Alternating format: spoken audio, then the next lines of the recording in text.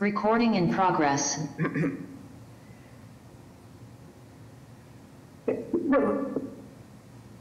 morning. The City of Boston Zoning Board of Appeal hearing for November 14th, 2023 is now in session.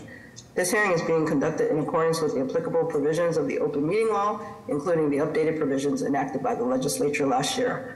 The new law allows the board to continue its practice of holding virtual hearings until March 2025. This hearing of the board is being held remotely via the Zoom webinar event platform. This hearing is also being live streamed. In order to ensure this hearing of the board is open to the public, members of the public may access this hearing through telephone and video conferencing.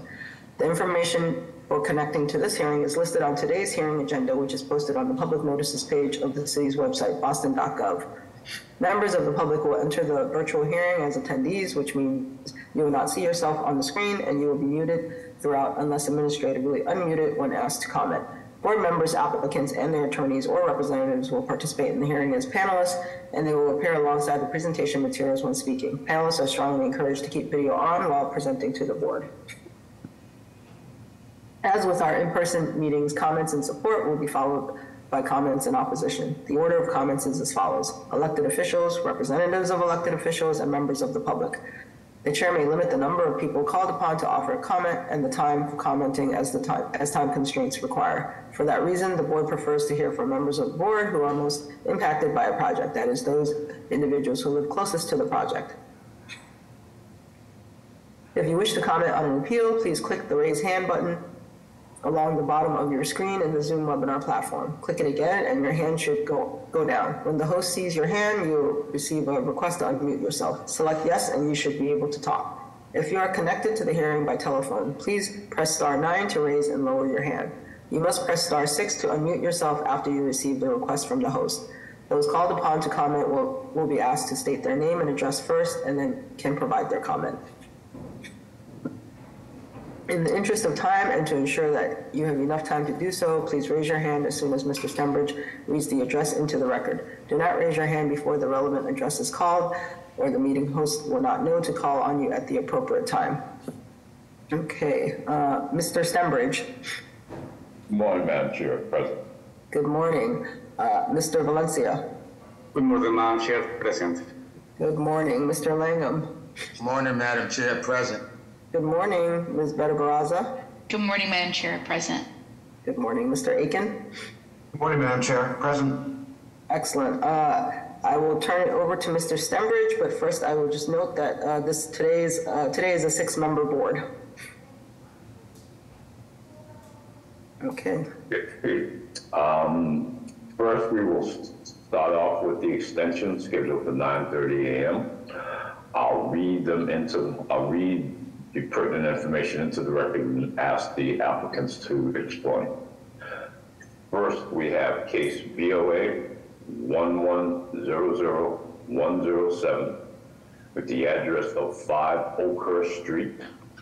Is the applicant and or the representative present to explain the situation? Yes, thank you, Mr. Stembridge. Thank you, Madam Chair, members of the board.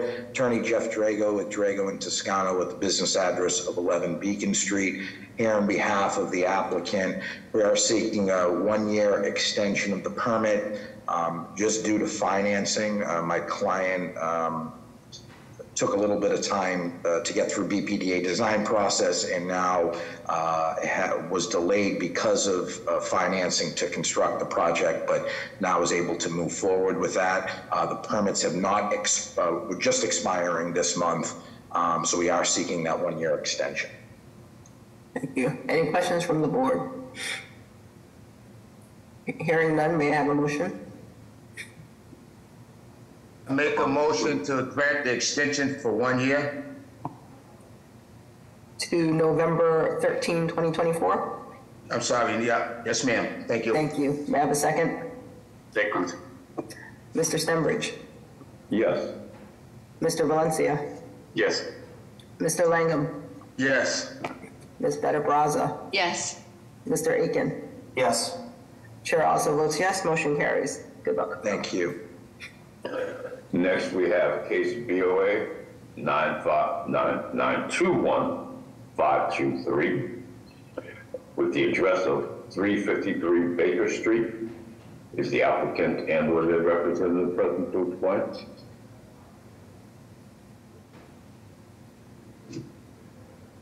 Yes, I am present. Morning. Good morning. This is O'Brien Stadhart, represent 353 Baker Street. We are asking for a 1-year extension. There was a misunderstanding. There was a request to convert the property from 1 to a 2 family residence, and the reason for the confusion was we were checking the system, assessing department, and they were reflecting that the property was represented as a 2-family. Where after further research, we found out that the information on assessor's department was incorrect.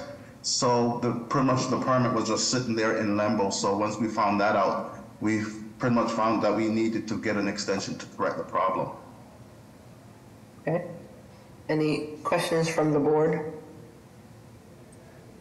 Hearing none, may I have a motion?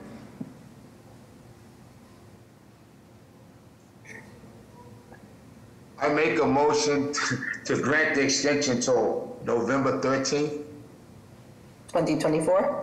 2024. May I have a second? Second. Mr. Stenbridge? Yes. Mr. Valencia? Yes. Mr. Langham? Yes, ma'am. Thank you. Ms. Benabraza? Yes. Mr. Aitken? Yes.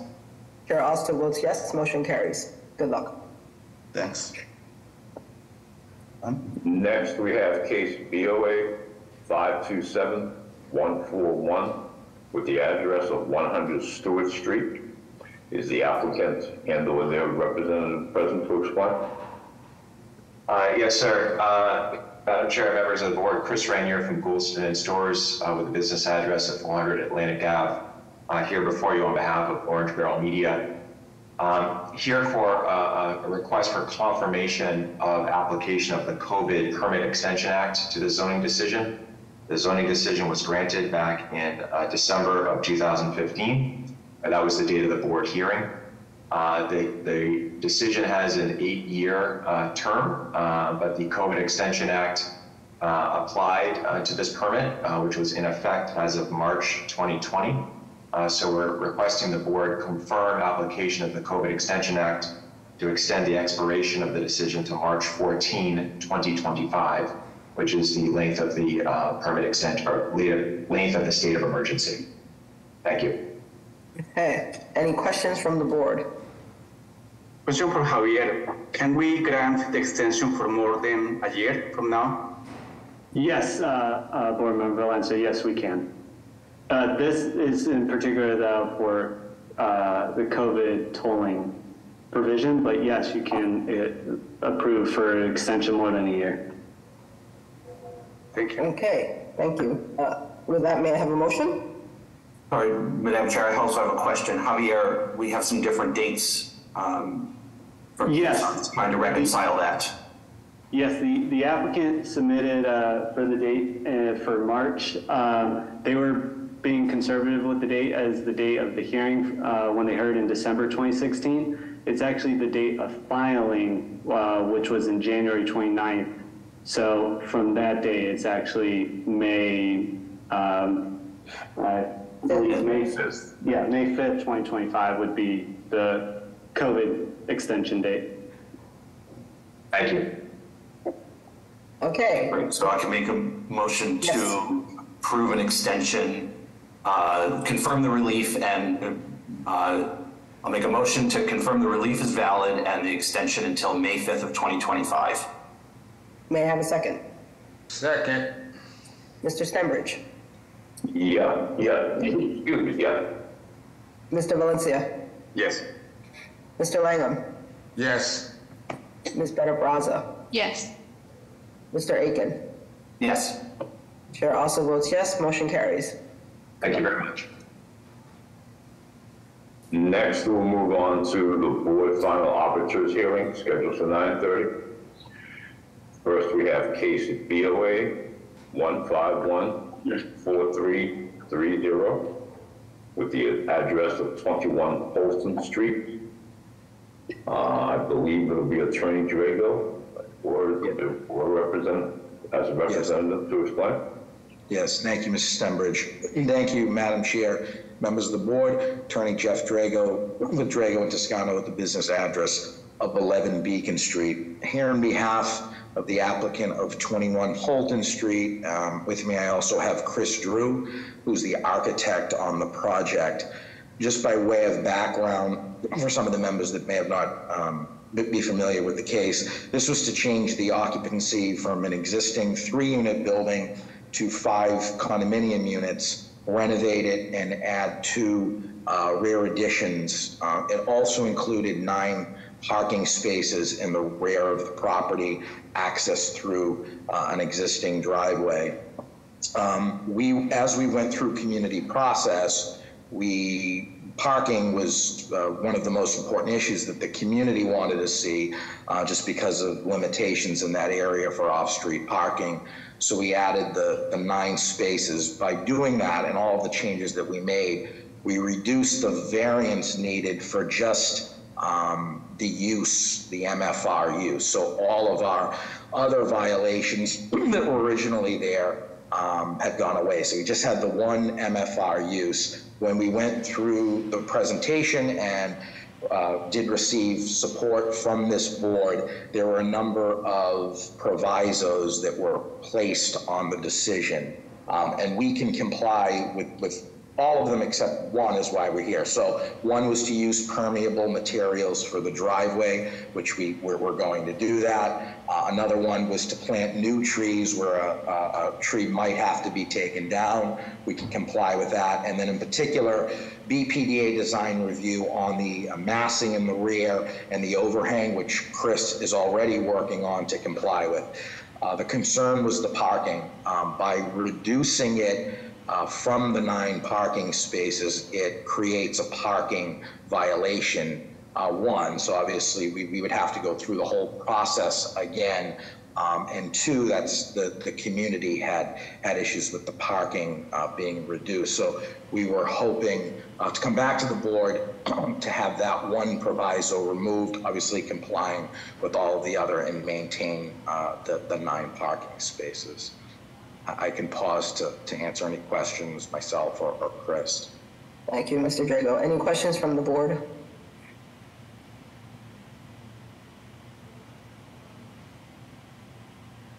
Are you asking a question, Ms. Bettabraza? No, I don't have any questions. Okay.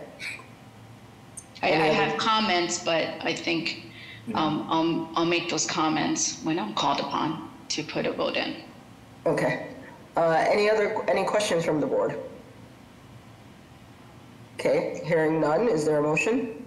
No, I have a question. I have my hand up. We're speaking to the board at this moment. Yeah, but you're going ahead and vote.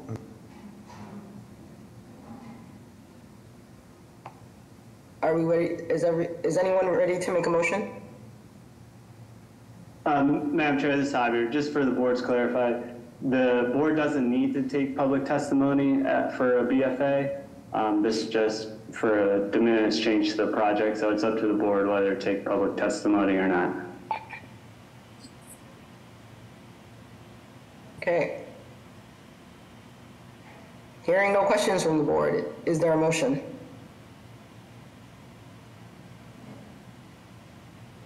I need a motion or a question? I'll put forward a motion. Okay, thank you. If no one's putting a motion forward. So I had the opportunity to review the hearing that took place on September 26th of this year. And I believe that the proviso should stand as it is, even if it means that it would create a new violation and would require the applicant to come back before the board and seek the relief for parking.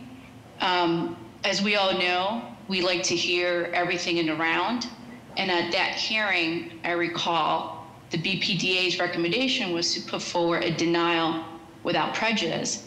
And they were citing a lack of open space.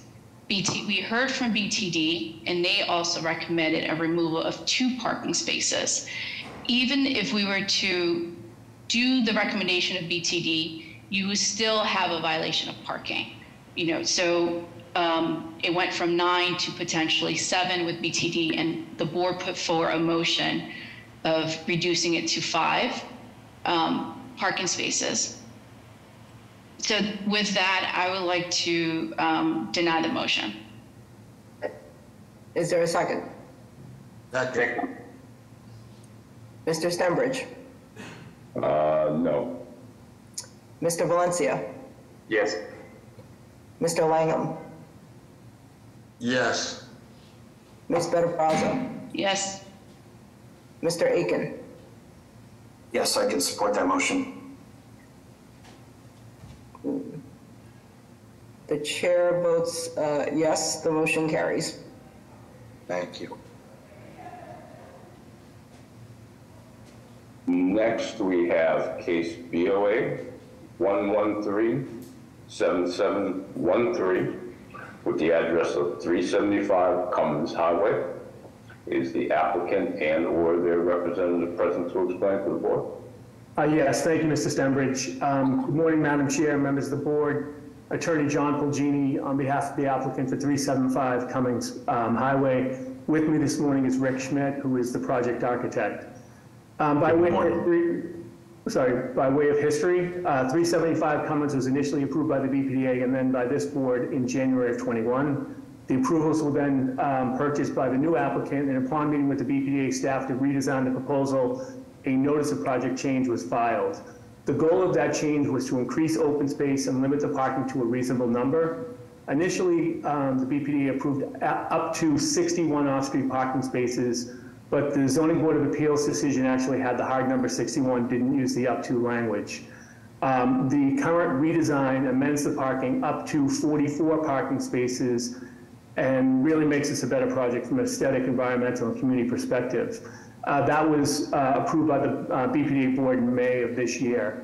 With the help of the BPDA staff, we were able to reduce the FAR, reduce the height, increase open space by over 7,000 square feet, increase setbacks, and provide significant public domain improvements, including together working with the Public Improvements Commission and the MBTA. We're looking to relocate a bus shelter from where its current position is to a better location, and also we're installing a new bus station and shelter for the neighborhood.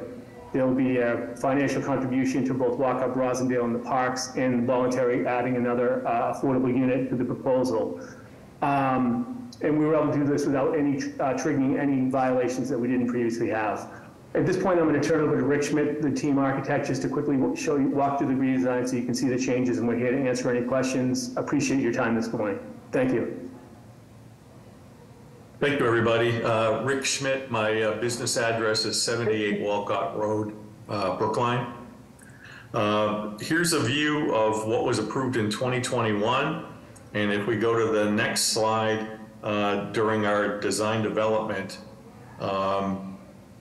and meetings with BPDA design staff, we slightly reduced the footprint of the building. Look to keep the design ideas much the same, and as a result of compressing the footprint somewhat, we ended up with 4 stories of brick facing Cummins Highway. And if we were to go to the next slide, you'll see that the points that John made are that we keep the same amount of units, we've slightly reduced the FAR, we've increased our open space, we've reduced the height of the building, and as a result of compacting the footprint of the building, we increased our rear yard setback, and we've increased the amount of affordable units from 6 to 7. If we go to the next slide, you'll see a comparison of the two. Actually, this is a view of what we're proposing from Stop and Shop. And then if we go to the slide, one more slide after that, there's a comparison of the two. Really much of the same articulation, private balconies for a majority of the units, mixture of materials that was appropriate in our discussions with the BPDA board. The increase in the amount of masonry fronting Cummins Highway we thought was appropriate. Vehicles enter and exit the site in much the same way as originally shown in 2021. And then if we go to the next slide, this is the site. Cummins Highway is at the top of the page. To the right is Stop and Shop property. On the lower portion of the page is American Legion Highway. And if we go to the next slide, you'll see this is the site plan that was approved in 2021. The area in the building is in the lower left of the site that was compressed. And if we go to our next slide, you'll see our footprint. There's a pretty steep slope in the rear. So that's where we compacted the footprint. And the access to the building as far as pedestrians or vehicles is very much the same as what was shown in 2021. And that compression of the footprint ends up improving the FAR and open space slightly. And I believe that's it. I'm happy to take any questions. Thank you. Questions from the board? Hearing none, may I have a motion? I do have a quick question for them. Chair, I just want to clarify the parking space piece. It's in the revision that has been approved by the BPDA as the Article 80 is up to 44 spaces. Is that? That's correct. Yeah. Okay, I thought I just saw something on the slide there that had 25 spaces, but maybe that was about a reduction. There's a discussion in there of what is put on slab and then what is with parkers, stackers. That makes up the difference to 44. Thank you.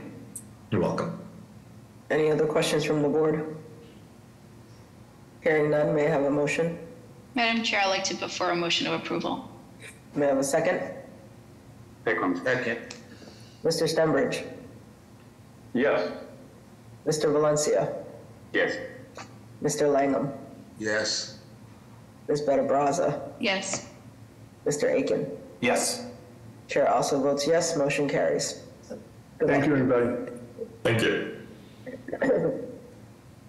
Next, we have case BOA 133-7499 with the address of 40 to 42 Cross Street. Is the applicant and the representative present to explain to the board? Yes, Mr. Secretary. Please proceed. Thank you. Good morning, Madam Chair, members of the board. My name is Johanna Schneider. I'm with the law firm of Hemingway & Barnes in Boston. I'm here on behalf of Cross Street Ventures. We are here today seeking a correction of the decision issued by this board in September 2022, granting zoning relief for the development of a 134-key boutique hotel situated on the edge of the north end and immediately adjacent to the Rose Kennedy Greenway. Madam Ambassador, do you have access to our slides that we submitted? And if you could pull them up. Thank you. I'd like to just show the board, to refresh your recollection, slides 3 and 4. These are a couple of images of the hotel project, which you did approve last year. This case was heard by the board in August of 2022, and I believe a few of you sat on this case, so you may recall some of the history that I'm going to provide as background. Between the time that we received ISD's refusal letter right up until that August 2022 hearing, we contested certain zoning violations for which we were cited. And these were violations with respect to the height of the building. We documented our position in a written memo submitted to this board and raised it again at the hearing, but the board declined to weigh in on the legal question underlying our objection. It instead granted both a conditional use permit and variances pursuant to Article 5413 and 5418 of the code. We've continued to work with ISD in the interim, and I think we've gotten to a place with our plans examiner where he understands our position and was willing to refer us to you as final arbiter. The reason that we continue to press this is that the ZBA's approval has been appealed, and we are currently in a position where we are defending variances that we believe we did not need in the first place.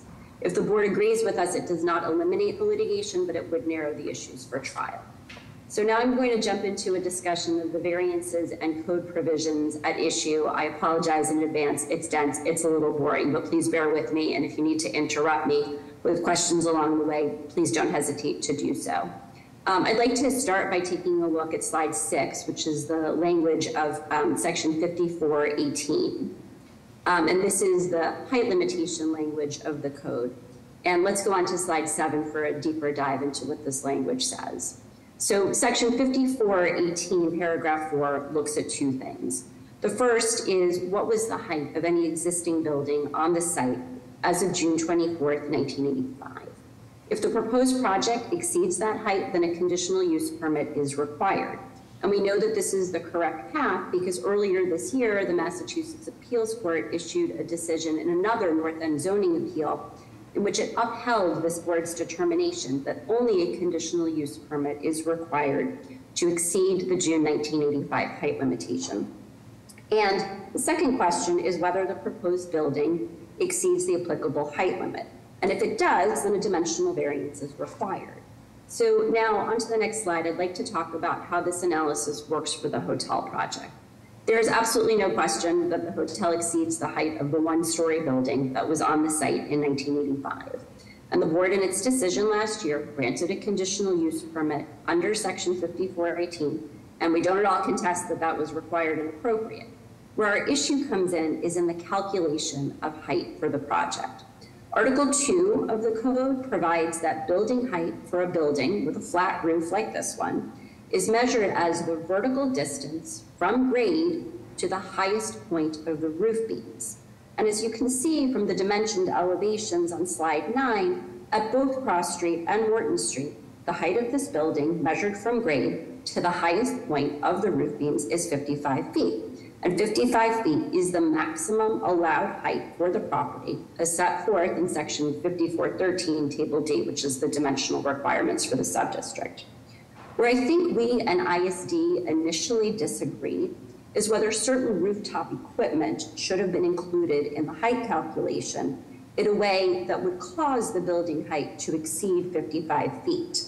The source of that question is section 5418, paragraph 3, which deals with roof structure restrictions.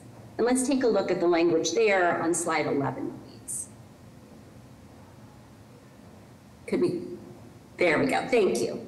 What this provision basically says is that roof structures, including head houses and mechanical equipment, do not count toward height unless altogether they comprise more than 10% of the total roof area of the building, if that total roof area is more than 3,300 square feet. In other words, if more than 10% of the roof area is covered with roof structures like head houses and mechanicals, then the height of those structures sets the height of the building. If less than 10% of the roof area is covered with these structures, then the height is calculated without them. So if you take a look at slide 12, you can see the calculation that our architect has done here in accordance with 5418. The total roof area of the hotel is 13,717 square feet. 10% of that is 1,372 square feet. Our architect then tallied up all of the roof structures on the building, which are shown on this plan in green. This included 2 egress stairs, 3 elevator head houses, the water room, an elevator vestibule, and an electrical closet. Those together comprise 1,087 square feet. To be conservative, we're also showing certain design and safety elements, which are highlighted in blue hatching on this plan. These are screens and parapets, as well as a building code required safety railing. We don't actually believe that these are roof structures in the way intended in the code. They're certainly quite different from a mechanical penthouse or an elevator head house, but we've included them anyway. And they comprise another 226 square feet. When you add all of these together, you get 1,313 square feet of roof coverage, which is still below that 10% threshold of 1,372 square feet, which means that per 5418, the height of these rooftop elements does not get included in the calculation of building height for this project. So where does that leave us? Madam Ambassador, if you could forward to slide 13, please. As I said, there is no question that we needed a conditional use permit because the height of the building does indeed exceed the June 24th, 1985 building height. However, because the building height measured to the highest portion of the roof beams does not exceed 55 feet, we did not need a variance from 5413 table D or from paragraph 3 of 5418. Also, because the roof structures on the building occupy less than 10% of the total roof area, the height of those structures is not imputed to the building height, and we're still at 55 feet. So again, no variance is required. What this all means is that the refusal letter for the project erroneously cited it for noncompliance with 5418 and 5413, and these errors were carried forward into the board's decision, which resulted in you granting variances that we did not in fact need. So what we're asking the board to do today, sitting as final arbiter, is to correct the decision, to remove the unnecessary dimensional variances for height, and to affirm its prior grant of a conditional use permit pursuant to 5418 to allow the project to exceed the one-story building height that was there as of June 24th, 1985. I appreciate the board's patience and attention as I walk through all of these things. I am happy to answer any questions you may have. Okay, thank you, Ms. Schneider. Questions from the board? Okay, I see a lot of no's. So with that, may I have a motion? Madam Chair, first I want to say this was the clearest presentation from a council to the board, so thank you for that. I want to put forward a motion of approval to remove the two previous citation of 5413, 5418, and that it only holds a conditional use variance. Is there a second? Second. Mr. Stenbridge? Yes. Ms. Valencia? Mr. Valencia? Sorry. Yes. Mr. Langham? Yes. Ms. Benabraza? Yes. Mr. Aiken? Yes.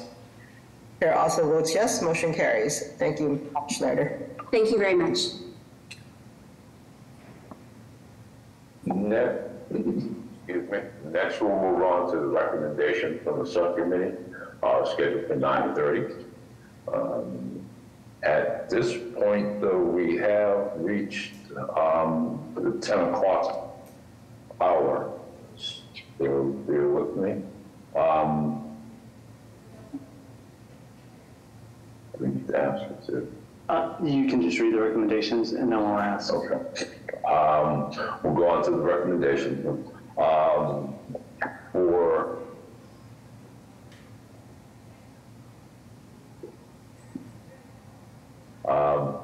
We start off with case BOA 1476684 with the address of 17 Waldemar Avenue.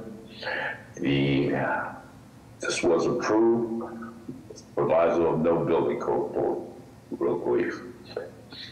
Next, we have case BOA 1482058 with the address of 6 Essex Street, which was approved. Next, we have, with a proviso, case BOA 1522979 with the address of 115 Salem Street, was approved. Next, we had three combined cases, three companion cases. First being case BOA 1452599 with the address of 73 to 75 Causeway Street. Along with that, we have case BOA 1452610 with the address of 31 to 39 Lancaster Street. Then we have case BOA 1452616 with the address of 19 to 21 Lancaster Street. All were approved. Next, we have case BOA 1505773 with the address of 7 Chestnut Street, which was approved with the proviso. Next, we have case BOA 1526460 at the address of 93 to 95 Wellsmere Road. This was approved. Case BOA 1513671 with the address of 1251 to 1269 River Street was approved.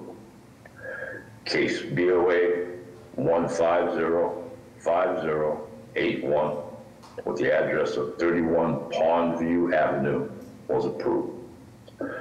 case BOA 1519194 with the address of 22 Sunnybank Road was approved with a proviso. Finally, we have case BOA 1428568 with the address of 84 to 100 River Street was approved. And that's the end of the recommendation from the subcommittee. Thank you, Mr. Stenberg. May I have a motion? Motion to approve all the recommendations from the subcommittee. Is there a second? Yes. Second. Mr. Stenbridge? Yes. Mr. Valencia? Yes. Mr. Langham? Yes. Ms. Benabraza? Yes. Mr. Aiken? Yes. Chair also votes yes, motion carries. We'll now move on to the hearing scheduled for 9:30 a.m. At this time, we'll ask if there are any requests for withdrawals or deferrals from this time period. I would also like to remind folks that we are a 6-member board today. Okay.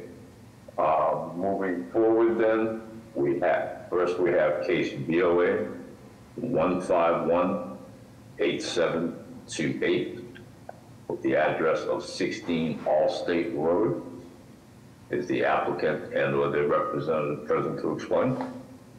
Yes, good morning, Madam Chair, members of the board, Attorney Nick Zazula, McDermott, Quilty, and Miller, 28 State Street, Suite 802 in Boston. Good morning. Madam Ambassador, we do have a presentation, if you wouldn't mind pulling it up quickly. We did submit a presentation, Madam Ambassador. I don't know if you have that or not. If not, it's okay. I can run through it fairly quickly. We did submit it.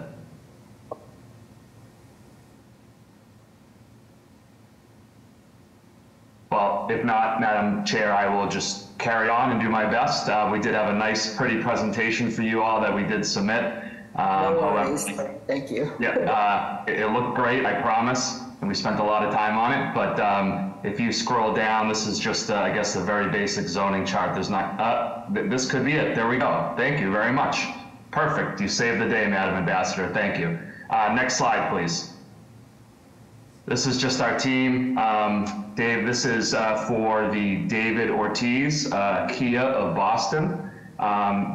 Presented by Respect Auto Group, Harrison Gray, President, John Marciano, the Managing Director, are both on today, myself, and then we have our architects from BKA Architects, Keith Betancourt and Nathan Langley as well. Next slide, please.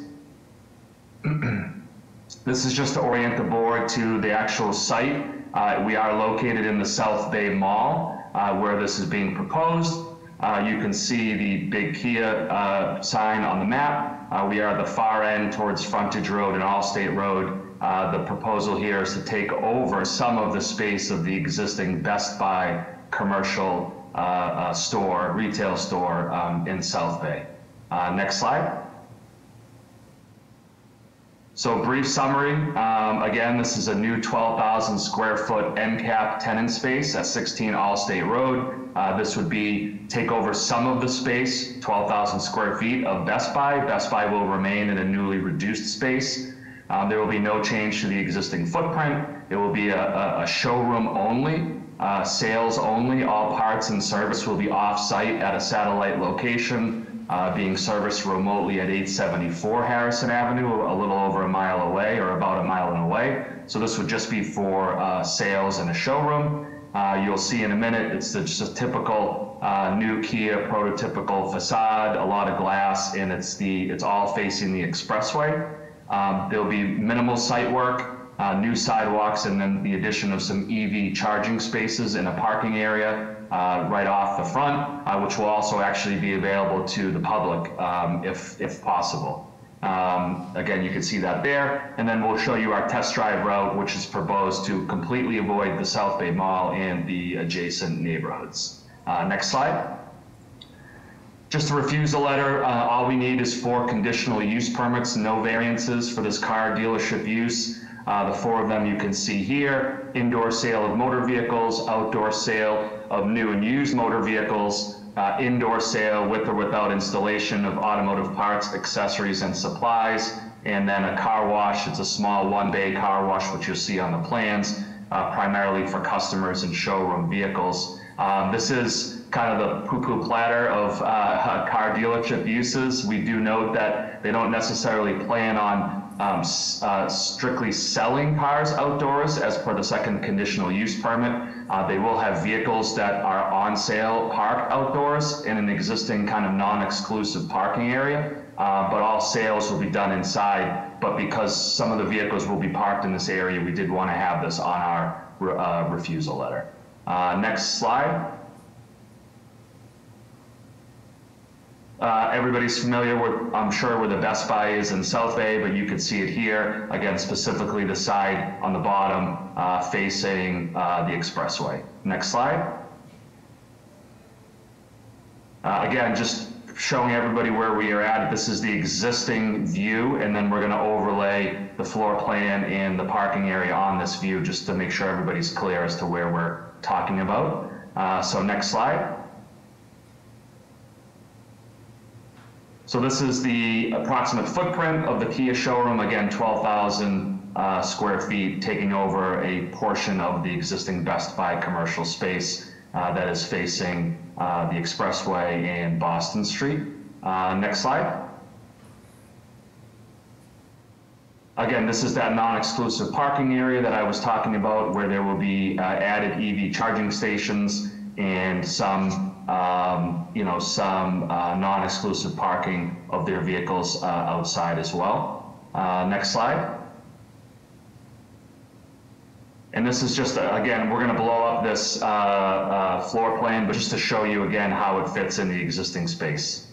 Next slide will show the floor plan, I believe, in a little bit more detail. If you could scroll down, thank you very much, Madam Ambassador. Again, prototypical showroom, about 12,000 square feet. There will be back of house, office space, conference rooms. There will be vehicles parked inside as well for show. There's that car wash on the right-hand side as well, which is actually an existing space that's there now that Best Buy uses for installation of like electronics and things like that into vehicles. So we would be using that exact same garage bay that's there now. I'm happy to go back to any slides during questions and answers, but it's a pretty basic layout for showroom and sales only. The entrance will be, the primary entrance will be facing the expressway. You could see top left, and then side left, there's also a small entrance that will be facing the kind of general parking lot area for South Bay Mall. Next slide, please. Again, typical car dealership look, lots of glass and modern feel to it. Of course, if this is approved, we will have to go through BPDA design review. We have not gone through that yet, obviously, so the BPDA did recommend approval with the proviso that plans for any exterior changes are submitted to the agency for design review. But again, modern car dealership look, lots of light, lots of glass, and again, all of this would be facing the expressway. Next slide. I think we have just two or three more. Next slide, please, Madam Ambassador. The test drive route, we did work, test drives will happen out of this location. We did work with the neighbors, the neighborhood and McCormick Civic Association. We did here to set up the test drive route as a set route in order to avoid the South Bay Mall as much as possible, while also avoiding some of the residences along Allstate, Baker Court, et cetera, both existing now and also the many that are proposed in the future. So this test drive route will be followed to avoid, as you can see, the South Bay Mall and all the residences that are to the south of it in that area that I just mentioned. Next slide, I think, is the last one. I know, Madam Chair, the Mayor's office will speak to the outreach process, but we did meet with the McCormick Civic Association, who did vote in support of the project. So just wanted to have that in the presentation. Next slide is the end. And happy to answer any questions that you may have, Madam Chair, members of the board, but excited to present this to you today, so thank you. Thank you. So just to confirm, though your purpose mentions car wash, that's not a part of this proposal, correct? Car wash is a part of the proposal, Madam Chair. Okay. It is, and it was shown in the plans. Okay. However, the plan, the idea here is that these will be for showroom vehicles and for customers. This is not, it's a one-bay car wash. It's not, you know, the scrub-a-dub. It's not a new commercial car wash. It is primarily planned to be for customers and showroom vehicles only. And people are at the main entrance is on the side facing the highway, you said, not the mall itself? Yes, ma'am, that is correct. There will be a small entrance facing the mall, but the idea is to have this facing the expressway, yes. Okay. Questions from the board? I have one small question. Yes, sir. That's a busy area. I'm just curious, how many parking spots will be available for your customers? Yes, Mr. Langham. So that whole non-exclusive parking area will be available for customers. I don't know how many spaces there is there. I don't know, Keith or Nathan or John, if you know off the top of your head. But you're not renting it, right? So other people can park there who are using the mall. Yes, ma'am. It's a non-exclusive parking area under the lease. Customers can park there. They can park in the general parking area as well. There will be some of those EV charging stations that we're looking to include, but those will be available not only for showroom vehicles, but also for the general public and those visiting South Bay. So it would be a nice little benefit as well. So the idea is that this non-exclusive area would be available for everybody, but that most of the parking for this location would be encapsulated in that space right across from our entrance. Okay, question. Mr. Kusula, other than the EV charging stations, are you providing any other community benefit? No, Mr. Valencia, other than increasing sidewalks and taking over retail space that's on its last legs and providing additional jobs to the neighborhood and to the city. No, that would be the major benefit. This is not a small project review or any BPDA involvement. It's just a fit out of existing space. So, you know, I think modernizing the field, more eyes, more activity in this section of South Bay would be good. But other than that, in the charging stations, no, that was it. Okay, any opportunities to include some planting some trees on the parking? I don't think there's any plan to add any more trees there. We can certainly have that discussion with the BPDA during design review, but the plan is to take over otherwise that parking area as is, other than the installation of you know, additional lighting, additional EV stations, and you know, some sidewalk work in front of the specific entrance facing that area. Thank you. Are you adding landscaping on the Best Buy side to extend the landscaping that's been added in front of the other shops there? I don't believe so. Yeah. Nathan, do you want to answer that? I see you on, or Keith. I don't know if one of you has any input on that. No input at this time. There was no plan of that. As far as I know, we'd have to coordinate with the landlord. I'm not sure what the intent is to keep the existing sidewalks as they exist. That was the plan as of today. Okay. Other questions from the board? Yes, Madam Chair, I do have a question. Yes. I'd just like to understand, you know, when folks who are part of this today are not part of it anymore, how is this test drive route going to be kept and memorialized as an obligation to, I guess, perhaps, you know, keep out of the neighborhoods? Because I think that that's an important part of understanding, you know, the nuisance factor that some folks seem like they might have been concerned about. Mm-hmm. This is a good question, Mr. Aiken. You know, again, there's no board memo here per se because it's not that threshold of a project.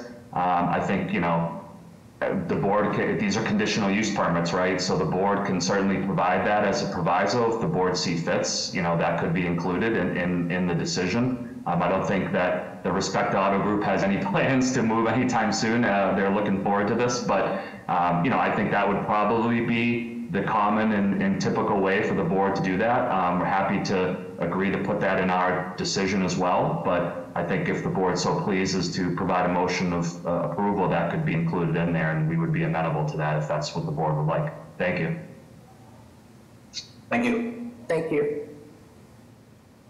Okay, can we have public testimony? Yes, good morning, Madam Chair, members of the board. My name is Ross Cochran with the Mayor's Office of Neighborhood Services. The proponents have completed their community process at this time. Our office has held an abutters meeting in the middle of September of this year that was well attended with 14 abutters in attendance. No real explicit support or opposition in that meeting, but there was just some concerns over security in the area in general, not tied to this project. But they did meet with the Civic Association, who has a letter of support on file with the ZBA as well as with me. But at this time, we'd like to defer to this board's judgment. Thank you. Thank you. Ross, does the letter of support from McCormick also reference the test drive route? I would have to double check on that. If you can give me a minute, I can clarify on that, but I'd have to double check. I know it was actually in their presentation as well that they had a PDF copy of. Okay. Thank you. Madam Chair, members of the board, Julie Ryan, City Councilor Frank Baker's office, we would like to go on record in support. Thank you. Thank you. Madam Chair, I have no raised hands at the moment.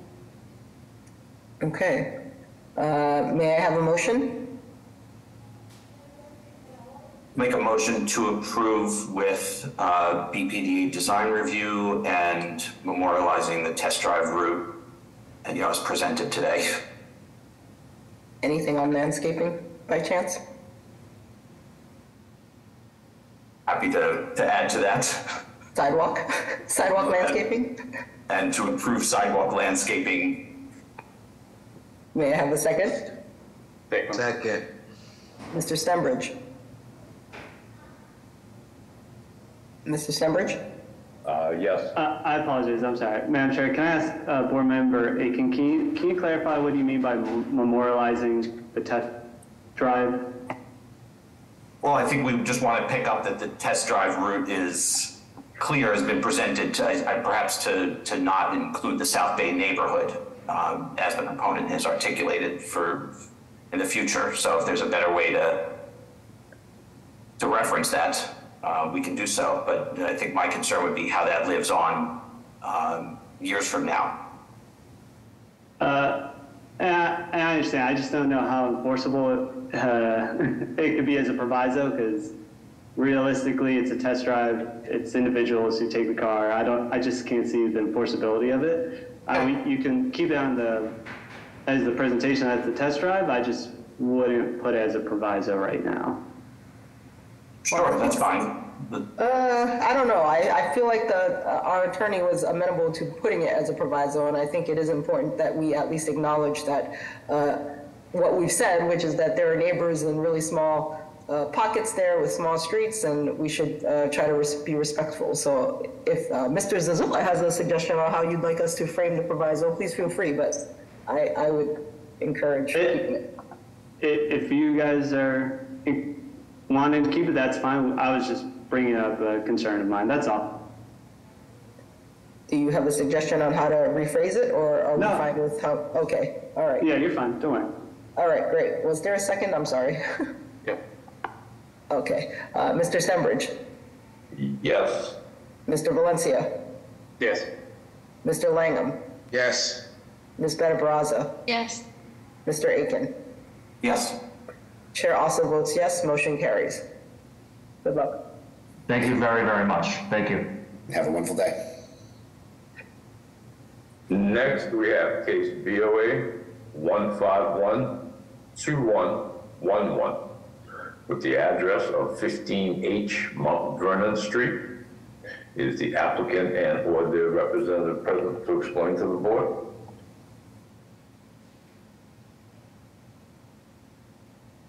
There's a raised hand, 1 second. Hi, Nick, are you here to speak on this proposal? Yes, hello, good morning. My name is Nick Ruggieri. I'm the owner and resident of 15.5 Mount Vernon Street, apartment number 3.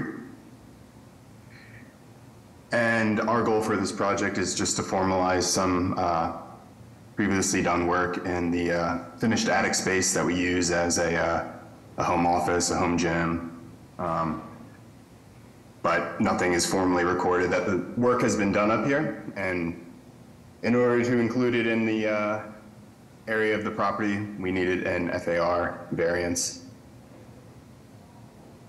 Can you confirm no new work is being done? No new work is done. It's just, confirming the existing condition? Correct. Okay. Any questions from the board? May I have public testimony? Yes, Ross Cochran from the mayor's office here again. Our office held an abutters meeting in late August of this year with one abutter in attendance. There was no real support or opposition to this project. They met with the Civic Association as well, and the Civic Association is in support of this project. At this time, we'd like to defer to this board's judgment. Thank you. Thank you. And Madam Chair, I have no additional raised hands. With that, may I have a motion? Motion to approve. May I have a second? Second. Mr. Stenbridge? Yes. Mr. Langham? Yes. Mr. Valencia? Yes. Ms. Better-Baraza? Yes. Mr. Aiken? Yes. Chair also votes yes, motion carries. Thank you. Thank you. Next, we have case BOA 147-51111 with the address of 619 Massachusetts Avenue. Is the applicant and or their representative present to explain to the board? Yes, they are. Please proceed. Good morning, board. My name is Chris Prudhomme. I'm the architect for this project and principal at Zephyr Architects. What I'm presenting you today is our project at 619 Mass Ave. It's located between Shawmut and Washington Street. My client is the owner of the first unit, which is the garden and parlor level unit. They also have exclusive rights to the rear yard. What we are proposing today is to add a rear deck at the parlor level with a single raised parking space below it. We'll be demoing the rear wood. Excuse me? Sorry. No. We will be. Can you Sorry, yeah. Well, 16 Parkman? Yeah. No, let me just double check, but I don't, yeah. All right. Can you please? I'll let you look at it. Thank you. Councilor Baker's office. Okay, yeah, we're good. Thank you, sir. Please proceed. Okay, sorry. My clients are the owners of the garden and parlor levels of this multifamily building. What they're proposing is to add a rear deck at the parlor level with a raised parking space below it.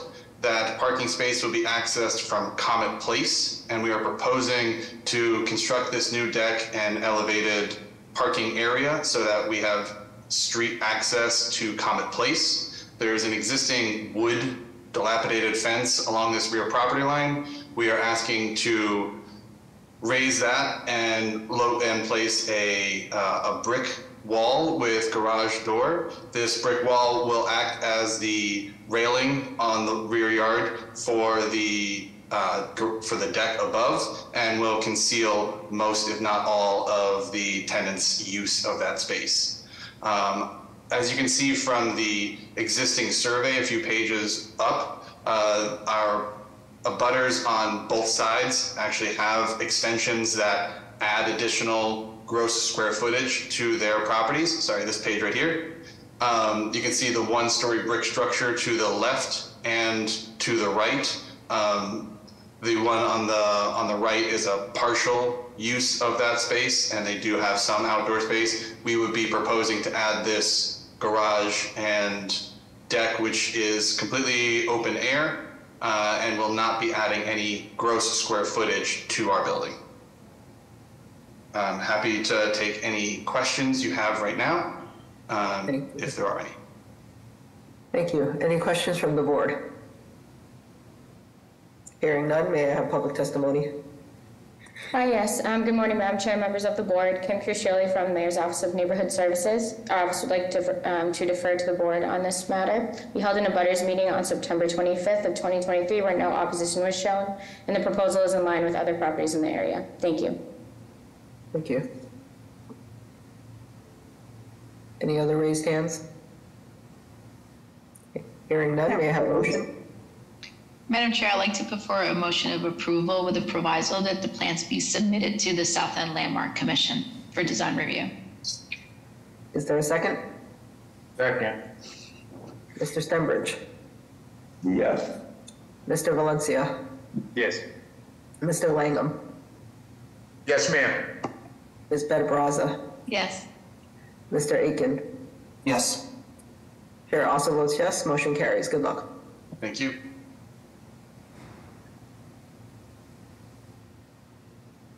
Next, we have case BOA 1522212 with the address of 15 Parkman Street.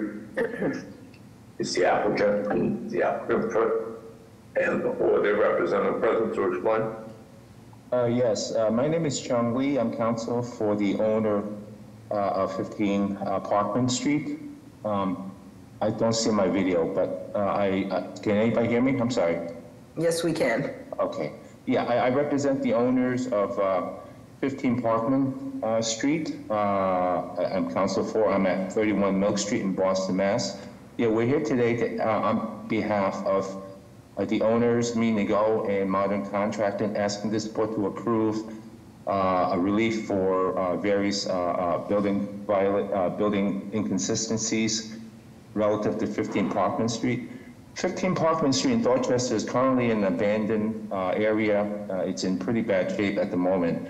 What my client is proposing to do is to clean up the location and build a 3-story, 4-family, 4-unit building. Let's see, yes, Mr. Coordinator, that's the first sheet, which is the way it is today. If you go to the next sheet, please. Okay, this would be what we propose. No, is that still the first? Is still that the third one? I'm sorry, can you go to the next one, please? Hello, the next slide.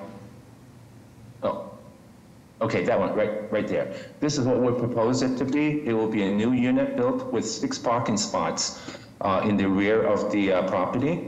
The front, as you can see in the front on the lower side, that will be Parkman Street with a big driveway going to the back as well as access to the unit. As I said earlier, it's a 4th-unit building. We'll have 6 parking spots for the residents and guests. It will contain 2 bedrooms and 2 bath units and 2 3-bedroom and 3 bathroom units. That should be shown in the next 2 or 3 slides. That's the first one, second one, and the third one. Yeah.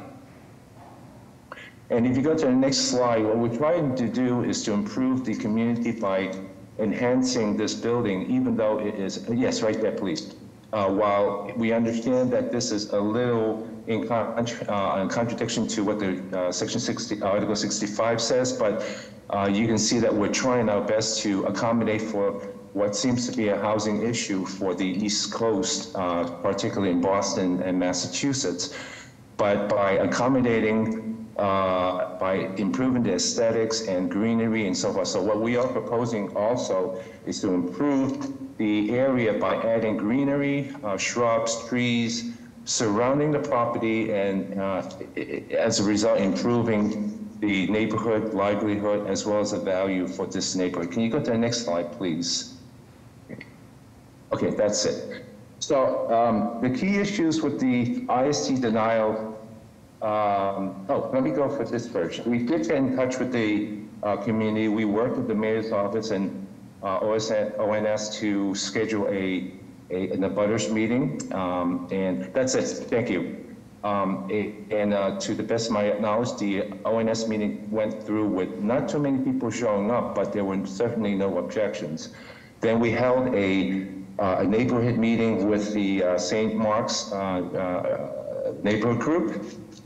There were lots of discussion going that we had with the neighborhood group. There were certain issues that they had expressed to us. We've taken that into account. I believe the owner actually met with the St. Mark's neighborhood group earlier before my entry into this deal, and there were certain items such as 4 parking spots instead of 6. We've made that change to accommodate for the parking.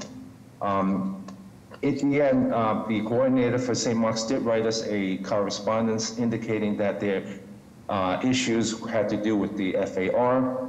As you can see in the ISC denial notice, there is a violation on the FAR. It's 0.8 as opposed to the required 0.4, but we're asking this board to give us relief on that, primarily because, again, we're trying to address what might be seen as a housing issue. We believe building 1 or 2 family houses just is not going to address that, as well as not making it financially viable for my client, as well as any builder for that matter. Again, as I indicated earlier, what we're trying to do is to address some of the issues while enhancing the neighborhood. That is exactly the reason why we've done a lot of design work involving the landscaping, greenery, and the exterior of the house. The exterior of the house took into consideration some of the comments that the St. Mark's group had given us in the during the predecessor meetings. So we hope that this board can grant us relief for those violations that I see, so that we can proceed with this project. That's it. If I will be open to answer any questions from the board and the public. Thank you. Thank you. Are there questions from the board? Yes, I have a question for yes. One of your highlights about this project was that you are improving the greenery and the landscape. And I see that with the addition of 6 parking spaces in the driveway, you are covering most of the usable open space with asphalt for the parking. So what is what you are really improving in terms of greenery and landscape? I'm sorry, so you're saying what else other than the park, the greenery, am I improving? Am I correct? Yeah, what I'm saying is that you mentioned that you are increasing the greenery, so the bushes and the trees and everything, but what I see is that there are 6 parking spaces, there is a very big driveway, and I just don't see how you are maximizing the open space to be usable for the new residents who are going to be there. Well, when we met with the St. Mary's neighborhood, we did have some proposed greenery that went along the sides of both sides of the building as well as the front. Yeah, and the way we're improving it right now, quite frankly, as I mentioned early on, this area is currently in very bad shape. I mean, we're not even talking about greenery. It's such, shrubs and garbage over there right now. We're going to be cleaning that whole section up and building something that will be replacing with something that's acceptable to the neighbors. So yeah, we're adding. I mean, what I think what you're asking is that on the sheets that we have, we don't show the specific spots of where the greenery is going to go. But when we talked to the St. Mark's neighborhood as well as the abutters, we were prepared to show them and take their advice and input as to how they feel that we would improve the neighborhood using greenery and so forth. And we're open to that. We're not opposed to that. Thank you, thank you. I was just thinking about the usable open space and thinking that if there is a reduction of parking from 6 to 4, you will have more wiggle room to reconfigure the parking. But that is just my comment at this moment. Thank you very much. I get it. And again, if I may just add one more, yes, I think I understand what it is. We went from 4 to 6 because when we met with the neighborhood groups, that's what they wanted us to do, and we've accommodated for that. With regards to anything else that had to do with other open spots that we may have, considering the density, we're open to that as well. So we will be going through design review, and whatever is needed to improve whatever open spots we have, we will certainly address that. Thank you. Other questions from the board? Hearing none, can I have public testimony? Good morning, Madam Chair, members of the board. My name is Ross Cochran with the Mayor's Office of Neighborhood Services. The proponent has completed their community process at this time. Our office held an abutters meeting in May of this year where there were abutters in attendance but no real support or opposition. The proponents did meet with the Neighborhood Civic Association, and I do have a letter in my file as well as ZBA does, a letter of opposition from that Civic Association. Likewise, also have 2 letters of opposition on file with the ZBA as well. At this time, we'd like to defer to this board's judgment. Thank you. Thank you. We have a few raised here. Yeah, just to make sure no other elected official offices are you guys all set? Okay. I'll go start with Michael and then Catherine. Can you briefly tell us, give us your name and address and let us know if you're in support or opposition? Oh. Okay, go ahead, Michael, you're unmuted. Good morning, Madam Chair, members of the board. My name is Michael Folan. I'm here speaking in opposition to this proposal. Kristen Lee, the lawyer representing the developer, made a presentation to the St. Mark's Civic Association on June the 23rd, 2023. After questions and comments, a vote was taken. A majority was in opposition. All the butters present were in opposition. The reason being, this is a 2F6000 subdivision, as stated in the refusal letter, 4-family forbidden, number of stories and height has been exceeded, insignificant parking for 10 large bedrooms, also no parking on one side of Parkman Street. The FAR does not include basement, 10 large bedrooms and 10 bathrooms. It was a concern that some of these bedrooms would be subdivided and living space extended into basement, so the FAR is a major concern. All were in agreement to a development on this site, but on a smaller scale, where we have more open space for trees and green space and landscaping, which we are losing in our neighbourhood. And also there was a concern that this would be turned into a room house. Thank you very much. Thank you. Okay, Catherine? Hello? Yes, hi. Yeah. Hi, I live at 21 Parkman Street, and I'm against this project due to the size of the building. And yes, it is a dilapidated building because an elderly man owned it, and then contractors bought it.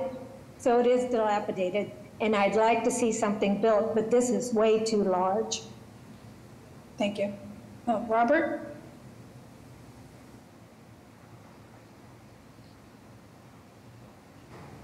Hi, Robert, are you looking to give testimony here? Okay, it's not unmuting himself. I haven't. Okay, Robert, go ahead. Okay. Talking to I am in a butter. I'm at 22 Parkman Street. Talking to my neighbors around the street, they're all in agreement that that the project is too aggressive and for this residential street. Number two, the project, it's utilizing every available footage on the lot. The project size should be reduced by about 30%, we think. Overall, the parking, more parking will be forced to the street, and this street there's only parking on one side. There's lack of open space and it'll diminish the quality of the inhabitants. And my opinion and the opinion on my neighbors on Parkman Street, the current trend of building and putting building projects on any existing open space in Dorchester is discouraging me and my neighbors. Thank you. Thank you. I have no additional raised hand. Thank you. Mr. Lee, would you like to address some of the comments about density? Oh, yes. Again, during my earlier presentation, there was 2 points on the increased density on the FI. We do understand that, we acknowledge that. But again, with the anticipated, if not existing already, population growth that we've seen in the Northeast, there's no choice but to go up. We can't go horizontal. So building single or double family houses just is not financially viable. That's the reason why my client wished to do this, but improve the neighborhood in other ways, but also accommodating the anticipating housing. A second point I'd like to bring out is that my client is not intending to use this property as a boarding house per se. In fact, we are trying to stay away from the transient population, primarily by improving the building to such that in terms of costs and whatnot, it will not be occupied by transient population. We are anticipating, when we were in the St. Mary's neighborhood, we specifically stated we were targeting to the middle to upper class residents, not you know. Thank you, Mr. Lee. We're trying to do the best we can. Okay, thank you. Any other questions from the board? Yes, I got one small question. Yes. How many four-story buildings are located in that area? Well, the intention here is 3 stories, Mr. Commissioner, not 4 stories. It's a 4-unit, but it's a 3-story house, sir. Oh, okay. So I would have to answer your question. I don't know of any, but this is a 3-story house, sir. Thank you. Other questions from the board? Hearing none, may I have a motion? Madam Chair, I make a motion to approve with BPDA design review, special attention to increasing usable open space. And the second proviso is that the parking is only for 4 vehicles. Is there a second? Is there a second? Second. Okay, Mr. Stenbridge. Yes. Mr. Valencia. Yes. Mr. Langham. No. Ms. Benabraza. I'm going to vote no due to community opposition. Mr. Aiken.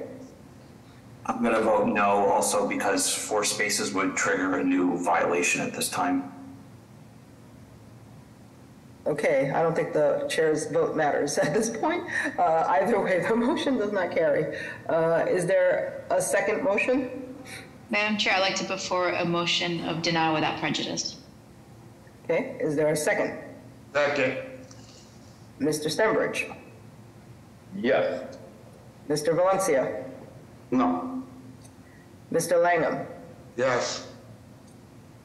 Ms. Benabraza. Yes. Mr. Aiken. Yes. Chair also votes yes. Motion carries. Okay. Okay, thank you very much. Thank you. Next, we have case BOA 1506791 with the address of 324 Summit Avenue. Is the applicant and/or their representative present to explain? Yes, good morning, Madam Chair, members of the board, Attorney Nick Zazula again, McDermott, Quilty, and Miller, 28 State Street, Suite 802 in Boston. Madam Ambassador, we did submit a presentation for this one as well, if possible to pull it up. With me today, thank you very much. With me today is David O'Sullivan from O'Sullivan Architects and Jeff Fierman from 324 Summit LLC, who is a local developer with a lot of experience and knowledge in the Allston-Brighton area. And he recently gut rehabbed 16 units across the street at 329 Summit as well, and cleaned up that site. So very familiar with the specific area on Summit Ave. Next slide, Madam Ambassador. This is just to orient everybody, Madam Chair. This is a 2,800 square foot property. It's got an existing 3-family brick building on it of about 2,800 square feet. You can see here it's located on Summit Ave between Palm Ave and Alston Street. It's less than a quarter-mile walk to the Washington Street MBTA station on the B line, and less than a mile walk to the Summit Ave MBTA station on the C line. It's also walking distance to the 65 bus on Com Ave. Next slide, please. This is just to take you closer to the site. It is off a private alleyway running behind the site, which provides access to off-street parking for 4 dedicated parking spaces to the property. Next slide. This is just an existing view of the building from the street. It's the building that's kind of in the middle between the 3 that are in the foreground here with the big shrub in front of it. You can see the existing windows to the building, which go to the downstairs basement space, which is the purpose of the appellant's proposal to add add a new unit in that space. So just wanted to show you the view as it is today from Summit Ave. Next slide, please. This is left side, again, a straight-on view of the building. Right side is better additional images of the building. This is the rear. So left side's the front and right side's the rear from those parking spaces. Next slide, please. This is just, again, better images of the rear of the building. You can see the bottom right photo. There's an existing door to the lower level space and the proposed new unit. Again, you can see the second and third parking spaces there, and that is an existing door down to the space now. Next slide, please. These are existing images of the downstairs space to be renovated and repurposed. It's an unfinished basement level. You can see some heating and other building equipment, but you can see that there's also on the bottom right is actually Jeff Fearman, who's the developer. You can see there's a lot of head height and ceiling height. It's a 7.5-foot ceiling, but again, vastly underutilized space in a building that could provide an additional unit, which is why we're proposing it. You can also see some of the existing windows on the top left of this frame. On one side, those are the ones facing the front, and then you can see another window on the bottom left as well that is existing today. Next slide, please. These are a little tough to see, but these are the existing floor plans. You can see, Madam Ambassador, top left, it would be perfect to zoom in like you just did. That's the existing lower level plan. You can see that unfinished lower level space with stairwell down to it, and then you can see the other floors in the building. It is a 3-story building. Each floor has its own unit. The first floor is a 2-bed, second floor is a 3-bed, and the third floor is a 3-bed. And what's being proposed on the next slide you'll see is a studio unit for this unfinished lower level space. So if you could scroll down, Madam Chair, that would, Madam Ambassador, that would be great. To the next slide, please.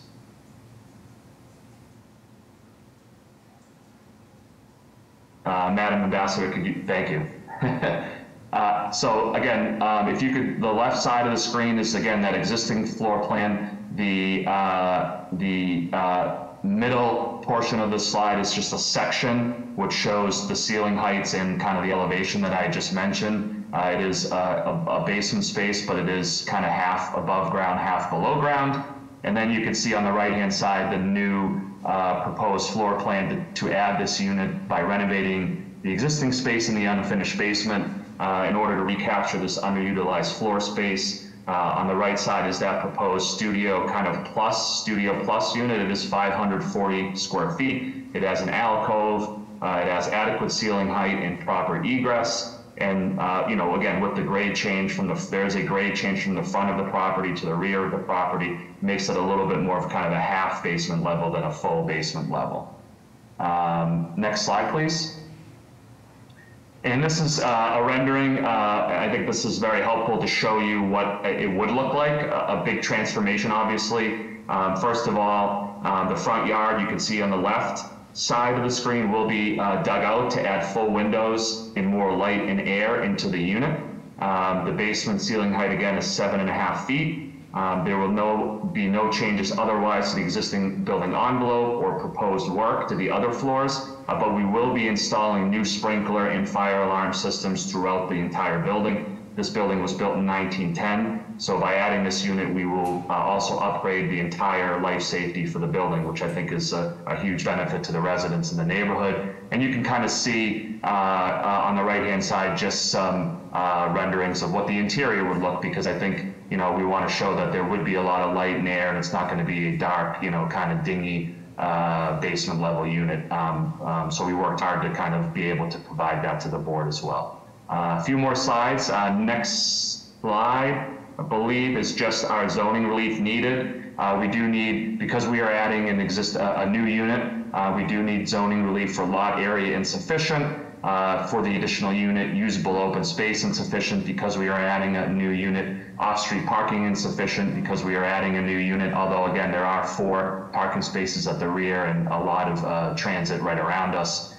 We are cited for floor area ratio. You can see in the middle chart, we have an existing FAR just below 1. The allowable FAR is 1, and we are now, with the recapturing of that existing space, would be up to 1.2. And then we also need relief because we're hoping to use that existing and proposing to use that existing rear entry, which is there now. Otherwise, this project is impossible because a new entrance from the front would just take up way too much floor space to get down to the basement. So we're looking to utilize that existing entrance at the rear to get to this unit. Next slide is the last slide, Madam Ambassador. It's just the refusal letter, Madam Chair, which just shows you exactly what I just said, but wanted to show you it in a chart format. And then the final slide, I believe, is just our thank you slide. So tried to get through that as quick as I could, but wanted to give a lot of context to the board. I know that there's always a lot of discussion about basement units, but we do think that this provides the possibility to add an extra unit into the housing stock. And I will just finally say, Madam Chair, that we did receive a BPDA recommendation of approval with proviso to look at some of these details that I had presented on. So happy to answer any questions you may have, and thank you for your time. Thank you, sir. We do have those recommendations in hand. Any questions from the board? Okay, hearing none, may I have public testimony? Madam Yes, Chair, sorry. if I may, my question is, how many actual means of egress are there? Yes, Mr. Stenbridge, there will be two. David O'Sullivan, I don't know if you want to just maybe elaborate on that a little bit, but we will have the correct amount of egress. David, you want to answer that a little bit more? There's basically two means of egress. One will be directly into the unit from the back, as Nick had mentioned. There is a side entrance to the building that serves as the second means of egress for the upper floors, and there's a stair connecting it down to the basement. So we will utilize that side entrance.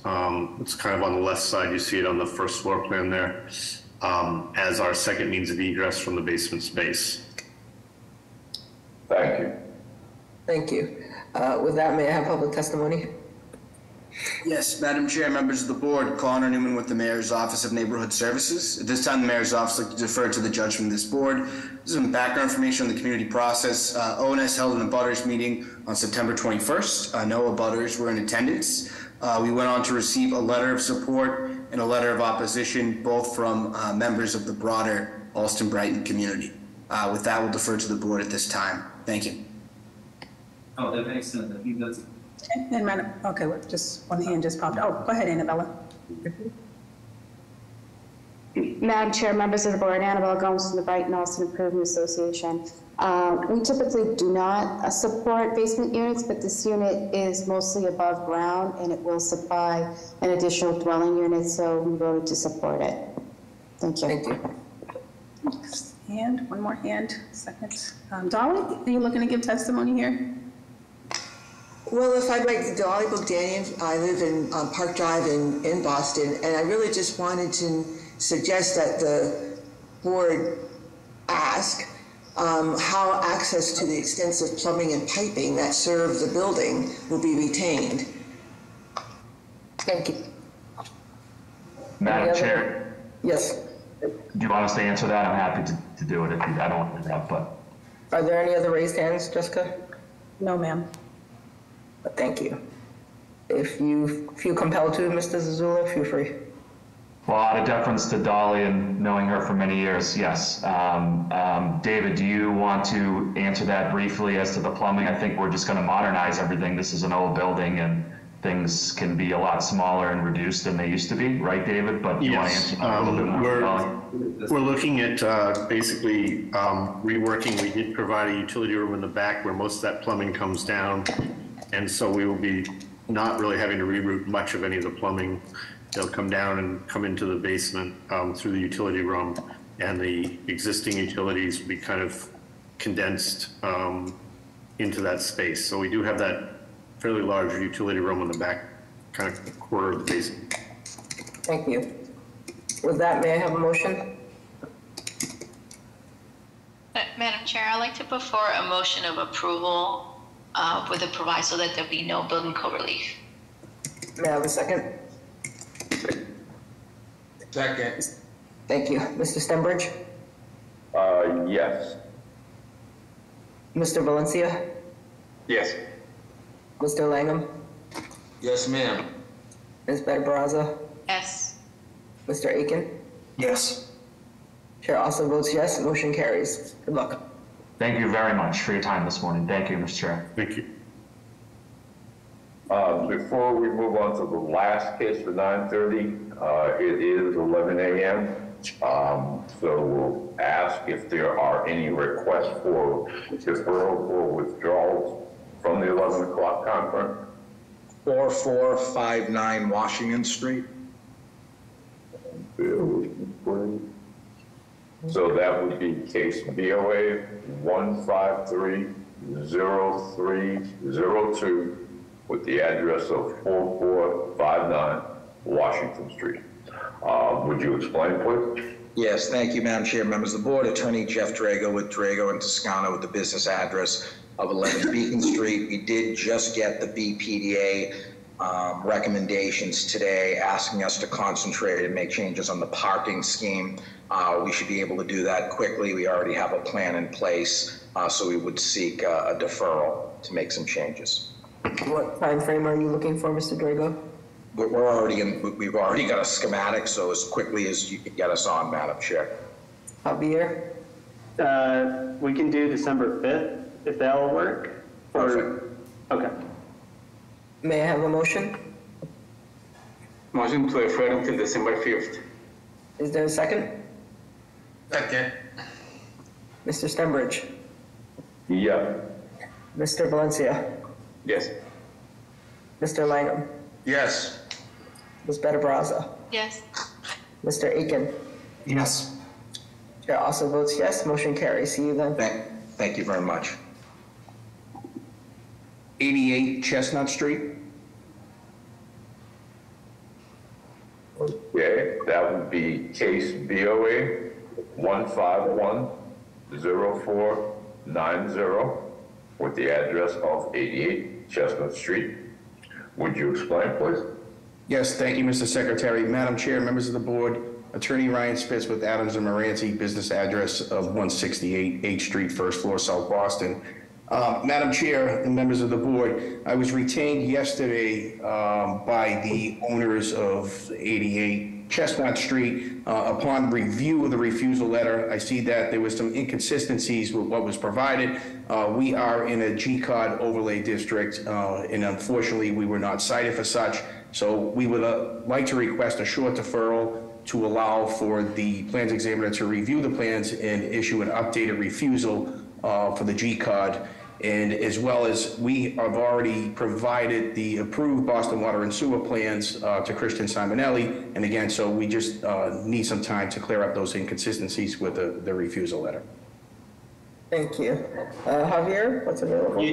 Yeah, I think it has to be re-advertised, so I'm suggesting January 9th, 2024. Mr. Spitz? Which is the first hearing of the new year. Yes, if that's the soonest date possible, we'll have to take it. Okay, may I have a motion? Motion to defer until January 9th, 2024. May I have a second? Second. Stenbridge? Yes. Mr. Valencia? Yes. Mr. Langham? Yes. Ms. Barraza? Yes. Mr. Aiken? Yes. Chair also votes yes, motion carries. See you then. Great, thank you. Hearing no further requests for withdrawals or deferrals from this time frame, then we'll return to the last case for 9:30, which is case BOA 1510476 with the address of 85 to 93 Glenville Avenue. Is the applicant and/or their representative present to explain? Yes, good morning, Madam Chair, members of the board. Attorney Ryan Gosda on behalf of the appellant with the business address of 245 Sumner Street, Suite 110, Boston, Mass. With me this morning as well as Dennis Dobbins, who's the manager of record. This is an appeal to change the use and occupancy for the new restaurant Fields West at 85 to 93 Glenville Avenue to include quote-unquote use item 38 to allow live entertainment at the property. Currently, the C of O for the restaurant just denotes restaurant use, and the addition of use item 38 would allow the restaurant to apply to MoCal to obtain an annual live entertainment license to liven up the space and bring live entertainment back to the neighborhood. In terms of entertainment that would be offered in the space, they're envisioning stand-up comedy nights, poetry readings, as well as live music performances by local artists as well. It is worth mentioning that when the new owner of the restaurant renovated the space, they did fully soundproof the space with acoustic panels in the ceiling, as well as foam insulation along the joists and walls.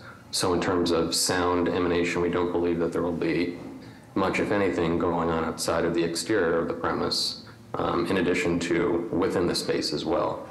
Given most of the entertainment will be taking place within a back room at the restaurant that's self-contained with no windows and has masonry brick walls. So that way, those who prefer a quieter meal can certainly still feel free to dine in the main dining room at the restaurant while there is a function or any type of entertainment going on in the back room. Obtaining this license, as I mentioned, basically would obviate the need for the restaurant to obtain one-day licenses from the city anytime that they plan to have a special function or have a performer come into the restaurant. That being said, the main goal is really just to liven up the space and make it a neighborhood spot, and will fully remain a full-service restaurant, and there are no physical changes to the space proposed other than just the change of use and then therefore enabling them to obtain the live entertainment license. In terms of community outreach, before we came before you all today, we have discussed this matter with both ONS and the Allston Civic Association, who is very much excited for the proposal. We have obtained many letters of support from members of the neighborhood as well. But we're certainly happy to answer any questions that you all might have. Thank you. Questions from the board? Hearing none, can I have public testimony? Yes, Madam Chair, members of the board, Connor Newman with the Mayor's Office of Neighborhood Services. At this time, the Mayor's Office likes to defer to the judgment of this board. Some background information on the community process. As you heard from the applicant's representation, ONS had the applicant flyer abutters within 300 feet. We received one letter of support directly to our office from a member of the broader Allston community, as well as a letter of opposition from a direct abutter on Glenville Ave expressing concerns regarding noise. The applicant went on to meet with the Allston Civic Association, which I understand voted to support this proposal. I was excited to have more opportunities for local artists in the Allston area. With that, we'll defer to the board at this time. Thank you. Thank you. Okay, 2 raised hands here. Connie, you're looking to give testimony? And we'll go to Dennis. Yes, thank you. I am opposed to this. I think the area is totally residential. It is not, Calm Ave, it's not Brighton Ave, it's a very residential area. I'm concerned about the extreme increase in traffic as well as the noise, not only from the live entertainment, but also from, increased, making it more like a bar where you have more increased foot traffic, drunks, whatever. This is a residential area. I'd like to keep it that way. Thank you. Thank you. Okay, and I have no additional raised hands. And we should note, we did receive a number of emails directly, generally in support of the project. Any additional questions from the board? Hearing none, may I have a motion? Motion to approve and no within code allowed. Is there a second? Second. Mr. Stenbridge? Yeah. Mr. Valencia? Yes. Mr. Langham? No. Ms. Barbraza? Yes. Mr. Aiken? Yes. Chair also votes yes, motion carries. Good luck. Thank you, everyone.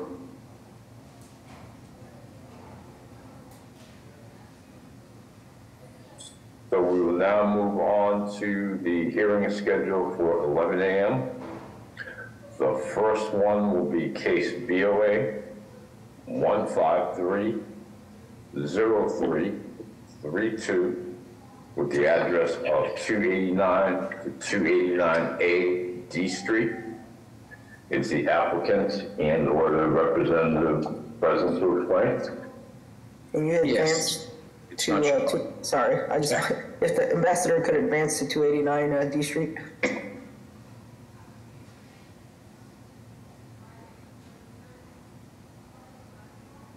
If you want to start, Mr. Drago. Sure.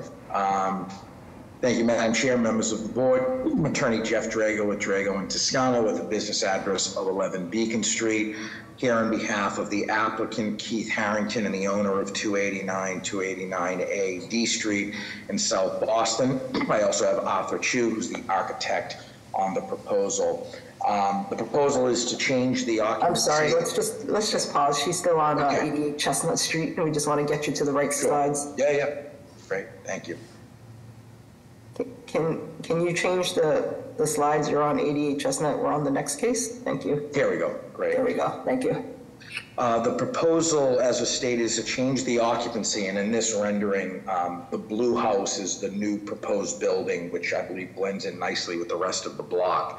It's to change from an existing two-family building to a three-unit building, and it's by adding a vertical addition and then a roof deck on the top floor accessed by hatch only. You can go to the next slide, Madam Ambassador. This is the existing condition of the house, and as you can see, it's an existing two, but there is bedroom space up on that top floor, so it's 2.5 story.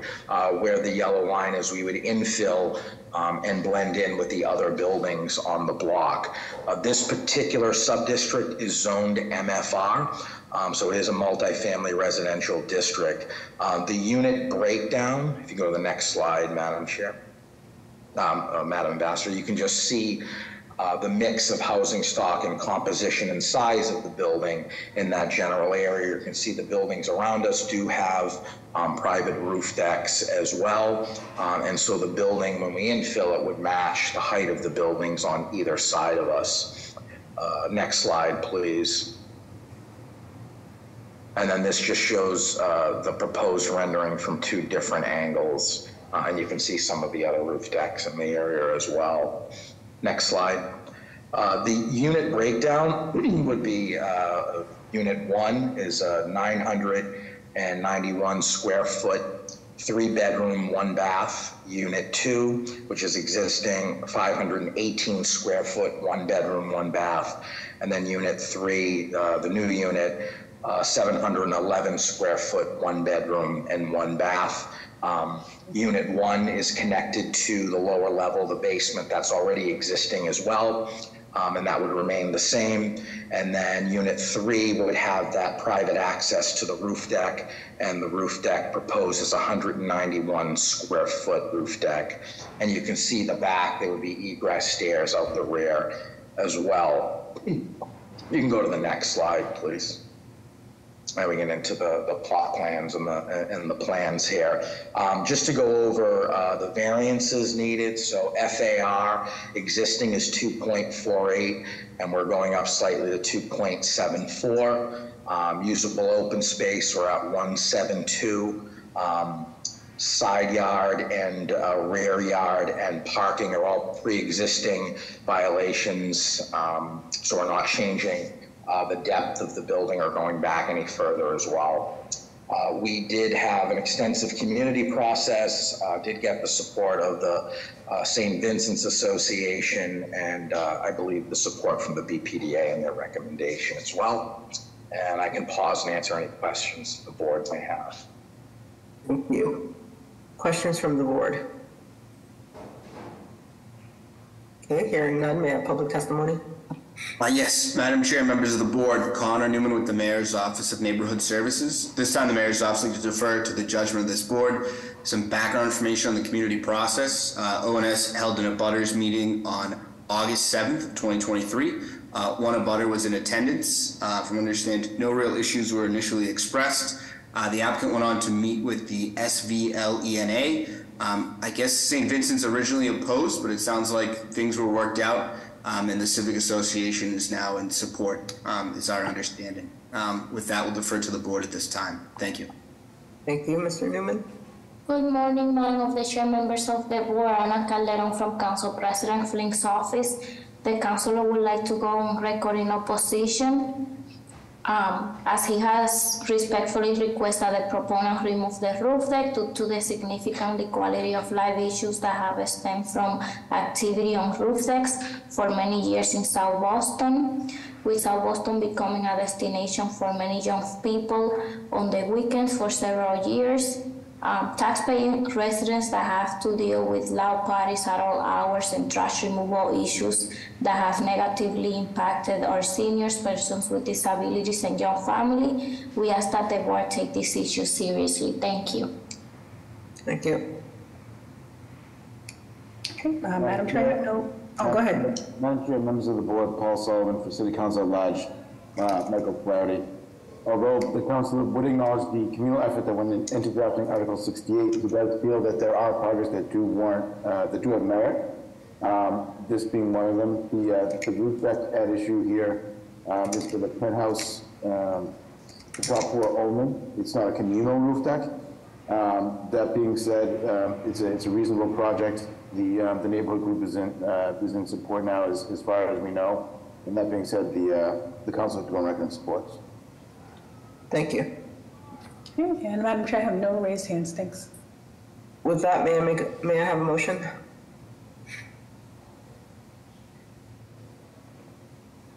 Motion to approve the BPDA review.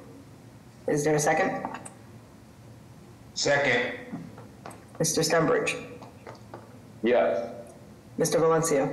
Yes. Mr. Langham? Yes. Ms. Better Barraza? Yes. Mr. Aiken? Yes. However, we're missing the request that it include Department of Parks and Recreation. Yeah, David, I wasn't sure about that, but. I'm not either. I believe there's sorry to interrupt, there's a small park nearby, so it came on. It wasn't triggered in any of the ISD notification or variances. Yeah, so. that's, I didn't see the need to include the park and recreation for that reason. Yeah. Yes, then without that piece. Thank you. The chair also votes yes, motion carries. Good luck. Thank you very much. Next, we have case BOH 1505462 with the address of 368 Dorchester Street. Is the applicant and or their representative present to explain?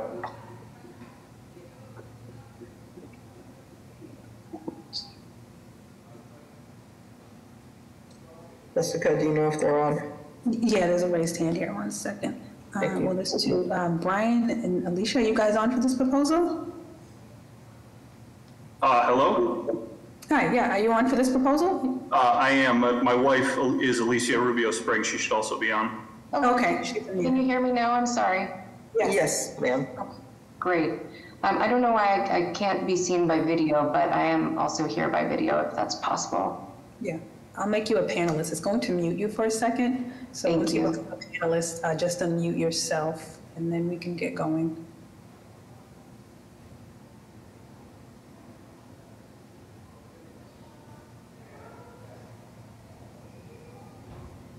Thank you very much. Can you hear me now and see me? Yes, ma'am. Thank you very much. Good morning, Madam Chairman and members of the board. I'm Alicia Rubio Spring. You heard my husband, Brian Spring, is also on the line. We own the condo at 368 Dorchester Street, Unit 6. We bought it in 2020 during the pandemic with an existing roof deck. And you can see from the deed that's actually up right now, the survey deed, it's dated 2006. The roof deck is on the deed. That's what we saw when we purchased the condo. A couple years later, some of the boards on the roof deck needed to be repaired, and we submitted, started the permitting process to do that, and realized that the roof deck is not actually on file with the plans with ISD, and so here we are. We're not trying to change anything about the roof deck whatsoever. We just want to make these repairs to make the roof deck safe. We have a 2-year-old and one on the way due in February, and so we really don't want to change anything here. We just want to make these repairs and move on. We went through the community process. We had unanimous support of the Andrew Square Civic Association at their meeting in September, And when we held our neighborhood meeting in, I believe it was the end of June or August, there was one abutter who attended who was in support of the plan. Again, like, we're just not trying to change anything about the roof deck from when we bought it and when it was built in 2006. We just want to kind of get it properly permitted and repaired once the approval process goes through. So I'm happy to answer any questions the board may have. Thank you. Any questions from the board? Hearing none, can I have public testimony? Yes, Madam Chair, members of the board, Connor Newman with the Mayor's Office of Neighborhood Services. At this time, the Mayor's Office would like to defer to the judgment of this board. Some background information on the community process. As you heard from the applicant, ONS held an abutters meeting on August 21st. There was one abutter who was in attendance who expressed support for the proposal. They then went on to meet with the Andrew Square Civic Association, which wrote a letter in support that the board should have on file. With that, we'll defer to the board at this time. Thank you. Yep. Good morning, Madam of the Chair, members of the board. Ana Calderon from Council President Flink's office. The council would like to go on record in opposition, as ISD Commissioner Lyron informed our office via email yesterday that this building was approved back in 2005 without a roof deck included in their plans. Council President Flynn believes that we should not be approving any permits or plans that were not legally built, as this sets up a dangerous precedent in the city for other projects to do so without proper approvals. This may not be the current owners or proponents' fault. However, if approved, Council President Flynn is extremely concerned this type of behavior can become common practice in the city, with people building roof decks on their own and the city endorsing these years after the fact. Council President Flynn believes everyone needs to abide by the same set of rules, so those that follow the rules will also know that they did not do so for no reason. In the final analysis, there is a legitimate public safety concern that if we approve decks built on their own years ago, unapproved roof decks may go up over the city. Unapproved roof decks without proper inspection could lead to serious harm or even tragic events and death. Council President Flynn asked that the board take these issues of following the rules, setting dangerous precedent and public safety seriously. We please ask to take this into consideration and deny this proposal. Thank you. Madam Chair, members of the board, Paul Sullivan for City Council at Large, Michael Flaherty. Echoing the concerns articulated by Council President Flynn's office and due to the violations of Article 68, the council will recommend an opposition. Thank you. Okay, go ahead. Madam Chair, you have no raised hands. Thanks. Okay. I don't know if you want to respond to that before we proceed, Ms. Rubio Spring. I mean, I would just say, as I think Ms. Calderon and Mr. Flaherty indicated, this isn't a situation where we constructed this roof deck. It's been there for 13 years. We're just trying to make it safe for our family. We want to keep our family in this neighborhood. And like I said, we are a growing family. And so I would respectfully disagree that our project here before you is not a public safety concern and something that we just want to make it right and do the right permitting here. And are there other roof decks on your building, or is yours the only one? So we're the roof deck at the top. The other roof decks that are kind of tiered to the units below the second and third floor, or the second and first floor, those are on the plans with ISD already. Okay. Any other questions from the board? Hearing none, may I have a motion? Make a motion to approve. Is there a second? I second. Mr. Stenbridge? Yes.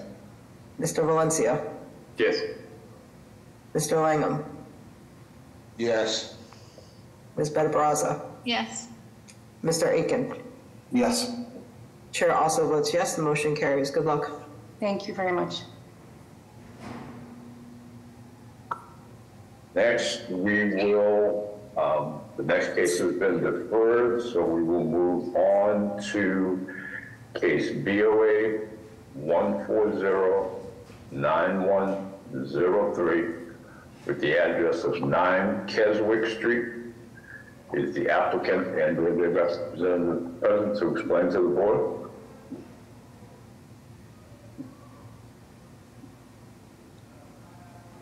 Hello? Yes, Mr. Austin? Yes, hi, I'm here with my architect, and he was having difficulty with his computer, so we're now on my iPhone, and he will make a presentation. His name is Lucio Trabucco. Hi, Madam Chairman, members of the board. My name is again Lucio Trabucco, Trabucco Architects.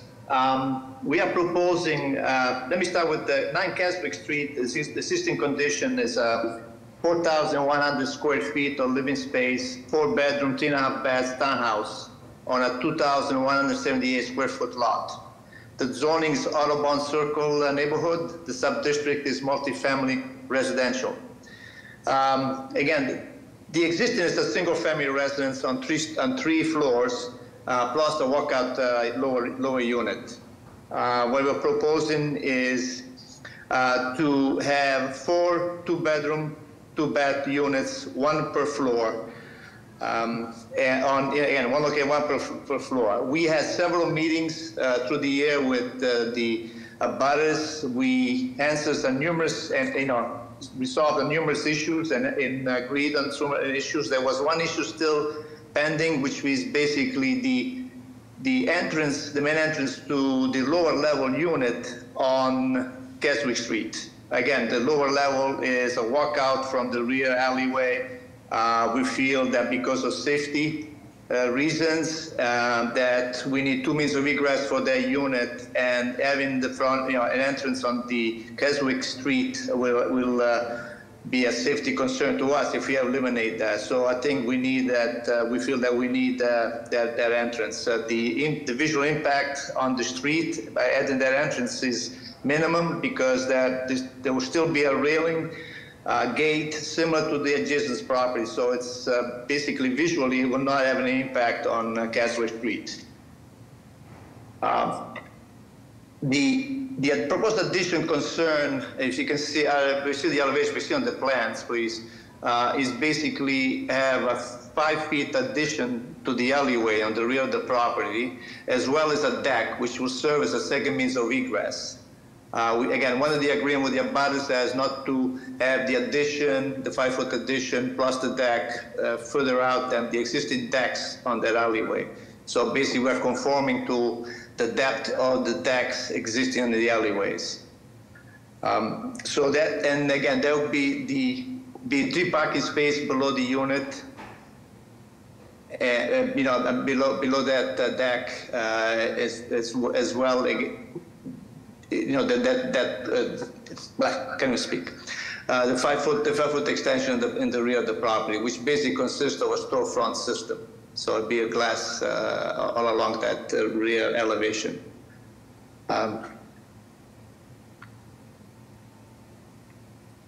So that's basically, I mean, I can go to the zoning refusal letter if you like, just to go over the whole, just the violations. The groundwater conservation overlay district, we did receive a letter of approval. The roof structure is a restriction. Again, the roof structure that we are proposing with the deck would be the same size as the existing deck, the adjacent property of 7 Keswick Street. So it'll be the same size roof deck. One of the agreements with the neighbors has to locate the contents of units to the rear of the property, which we agree to that. The off-dock parking loading area, we're in violation of that. We can only have 3 parking spaces, which be located in the, underneath that deck. The basement unit is forbidden. I did a section that showed that 50% of that unit is above grade. So I think we conform to that. And the dimensional regulation, most of them are existing. I mean, the only thing we're adding is the 5-foot in the back, as well as that head house, which will be a little bit higher than what's the 45 feet, which is allowed in that area. So if you have any questions. Thank you. Can you just confirm height? Are you making any changes to height? The height of the building remains the same. The only thing we're adding is a rooftop structure, which will be located in the rear, so there'll be no impact on the front, on the Keswick Street elevations. So that's not visible from, if you walk on the sidewalk, even across the street, you won't be able to see that head house. So that's the only thing that we are changing in the height. Okay. Questions And from the that, board? I'm sorry to interrupt, but that height base is above, level height is 45. That's about 46 feet from the average of the site. Thank you. Questions from the board? Yes, I do have a question. We received feedback from the Auburn Circle Neighborhood Association to review your front entrance. They requested that there'll be no front entry, and I'm looking at, I can't find your basement plan. Can you go to your basement plan that would show that proposed front entry? Okay, yes. I see. I think I'm looking at the presentation. Okay. Yes, if you can see it. I'm sorry. Yep, I see it. Yep, yeah. I see it. Can you talk us through that front entry? So you have one that's existing, which leads to the main foyer, and then you're proposing a new one to go to the basement unit, correct? Yes, there's an existing entrance that goes to the upper units, the first floor as well as the upper units. We're proposing, there's a little yard in the front, which is typical in the whole street. What we are proposing is to keep the same shape of the yard as there is there now. The fence will still be there, the same details, except, locating a gate and also a stairway to go down to the basement unit or to the lower level unit. We feel that will give the unit 2 means of egress. It makes it just, to us, it's just basically safety issues. Yeah. Okay, great. Thank you. No further questions. Thank you. Other questions from the board? Yes, quickly, Madam Chair. Are there other basement units like this on Keswick Street that exist without this stairwell? I'm just trying to understand if there's other units with similar conditions. Yeah, I can respond, and then Brian, the owner, can respond as well. There are most of the units in the street have multifamily, and they also have lower level units. There's some units that have taken solved the problem of the means of egress by putting in a well. So basically, it's almost the same detail that we had, except instead of that, they just lowered it to put a large egress window. So that's how some have addressed that issue, safety issues. But we feel that this would be a better solution than just have a window well. Thank you for the explanation. Yeah, if you want, also Brian, if you can say something as well. Yes, I'd like to. Brian Austin, owner. In doing my research on this property, section 61-8 of the Building Code, Chapter 10, it says the main entrance shall face the front lot line. So with that in mind, we are in total compliance. This is a neighborhood of many apartments, condominiums. I think there is one single family left on the street, and we feel like this feature will actually help the neighborhood, as well as make this unit be more included within the neighborhood. Having an entrance through a window well is not, it would be very difficult and only available in emergency situations. Can you confirm whether you've spoken with Boston Water and Sewer around GCOD? Yes, we did. We also received a letter from them as well. Okay, so you have no harm letter from them already? Yes, we do. Okay. Okay, may I have public testimony? Yes. Madam Chair, members of the board, Christian Simonelli. Oh. Go ahead, Christian. That's okay, Maggie. Okay, sorry about that, Maggie. Christian Simonelli, Boston Groundwater Trust, and we have both G-card letters from the applicant. Great, thank you. Thank you. Great. Good morning, Madam Chair, members of the board. Maggie Van Spo with the Mayor's Office of Neighborhood Services. At this time, our office would like to defer to the judgment of the board. Background on the community process: we ran an abutters meeting on December 2nd of 2022. Concerns were raised primarily about the additional front entrance proposed. I will detail those concerns in a moment. After that abutters meeting, the applicant met with the Audubon Circle Neighborhood Association, which is in non-opposition to this proposal, quote, except to the extent the ZBA allows the applicant to modify the front exterior facade facade of the building to insert an additional below-grade entrance. The Civic Association and the abutters in opposition feel that the new entrance is unnecessary and would disrupt the visual symmetry of the row house facades on the street. To that end, I have received 3 letters in support and 3 in opposition. And again, our office would like to defer to the judgment of the board. Thank you. Thank you. Okay, we have some raised hands here. I'm not sure if Dolly, I know are you looking to give testimony in this proposal as well, Dolly? Hi, yes, my name is Dolly, full name Dolores Bogdanian, 452 Park Drive. I am currently president of the Audubon Circle Neighborhood Association. I live at 452 Park Drive, which makes me, I think, an abutter. And I don't like to come before this board to oppose residential projects. And in general, I think you heard that the neighbors understand the need for housing, and dividing this now what once was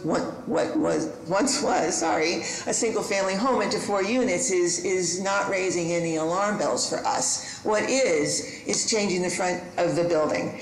And I can't help but disagree with what's been said.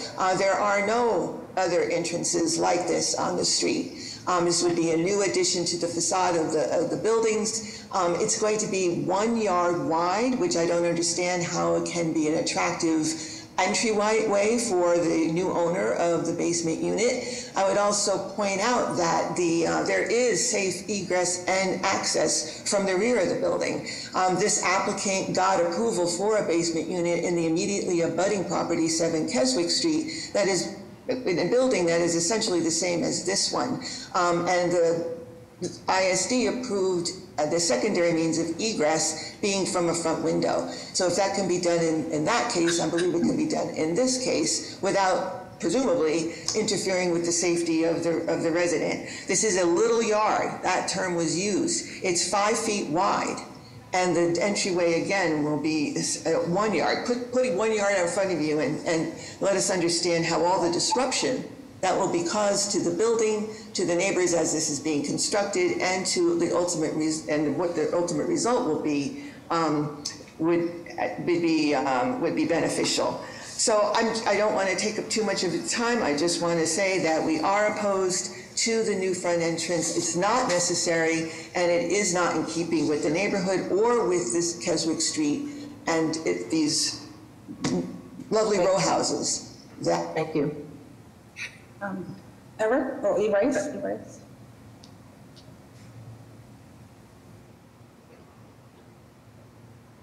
Go ahead. You're unmuted. We can't hear you. Kathleen, are you looking to give testimony here as well? Yes, I am.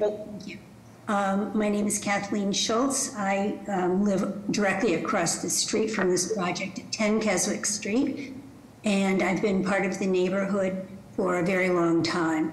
I am basically not opposed to this project at all. My opposition is specifically to the new front entrance.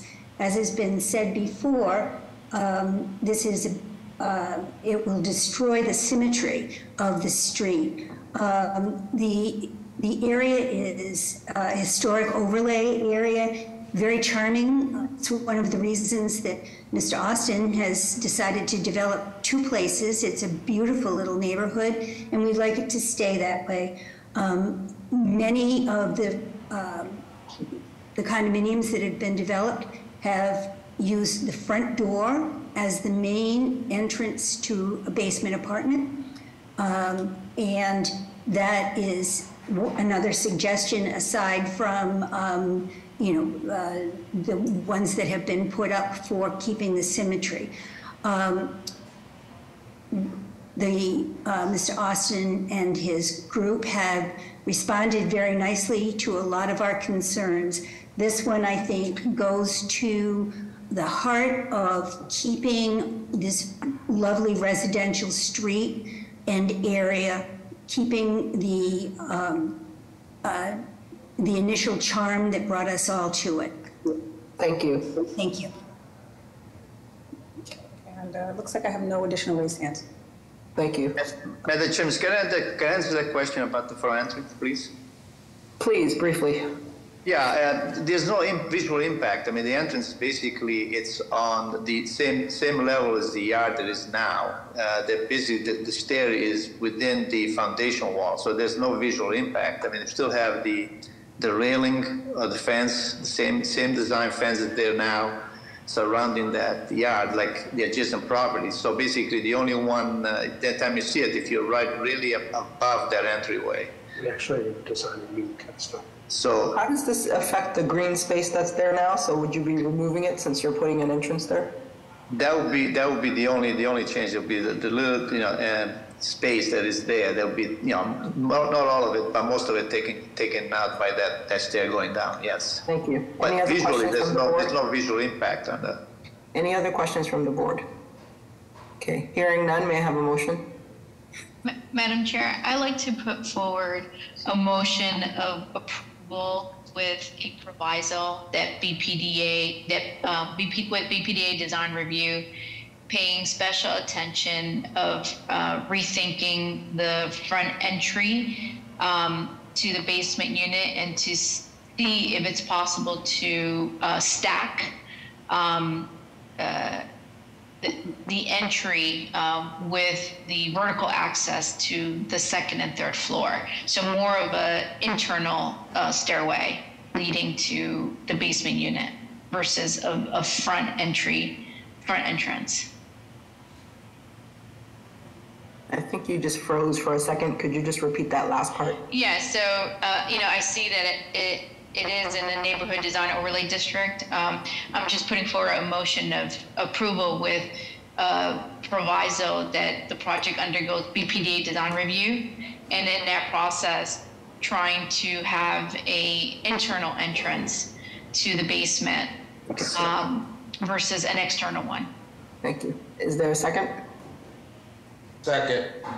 Mr. Stenbridge? Yes. Mr. Valencia? Yes. Mr. Langham? Yes. Ms. Better-Brazza? Yes. Mr. Aiken? Yes. Chair also votes yes, motion carries. Good luck. Thank you. Thank you, thank you, thank you. We will jump ahead quickly to the rediscussion scheduled for 11:30 a.m. to ask if there are any requests for withdrawals or deferral from that time frame. I would just also put a reminder that we are a 6-person board today. Thank you.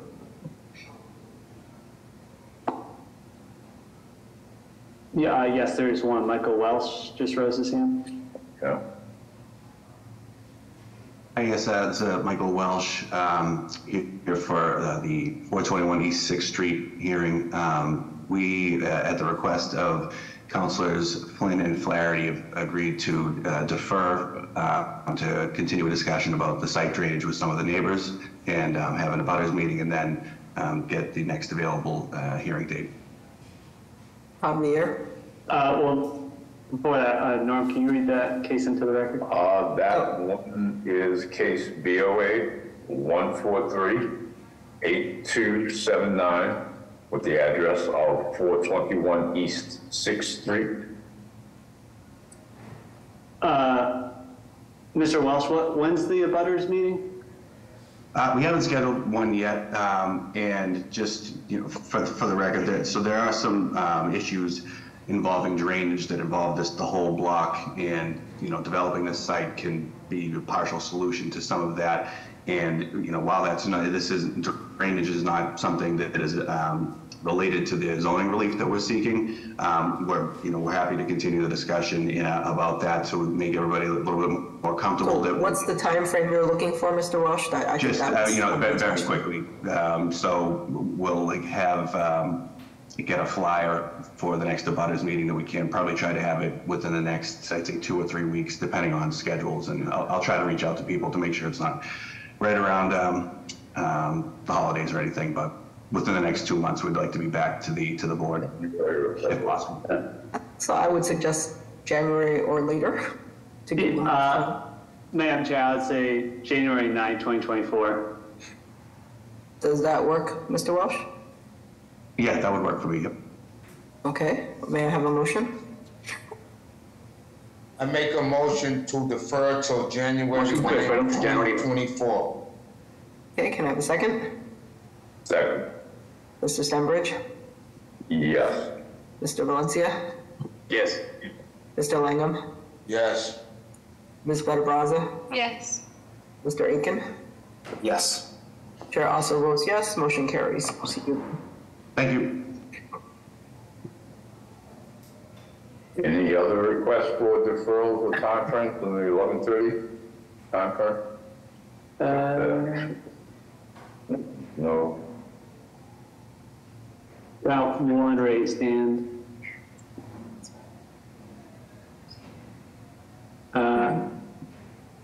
I just asked you to mute. Don't know who that is. Okay. Are you here for 26 months? Montrose?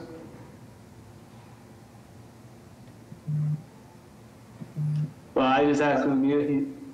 Yeah, there's two, so it looks like, let me try to unmute the other person. Hi.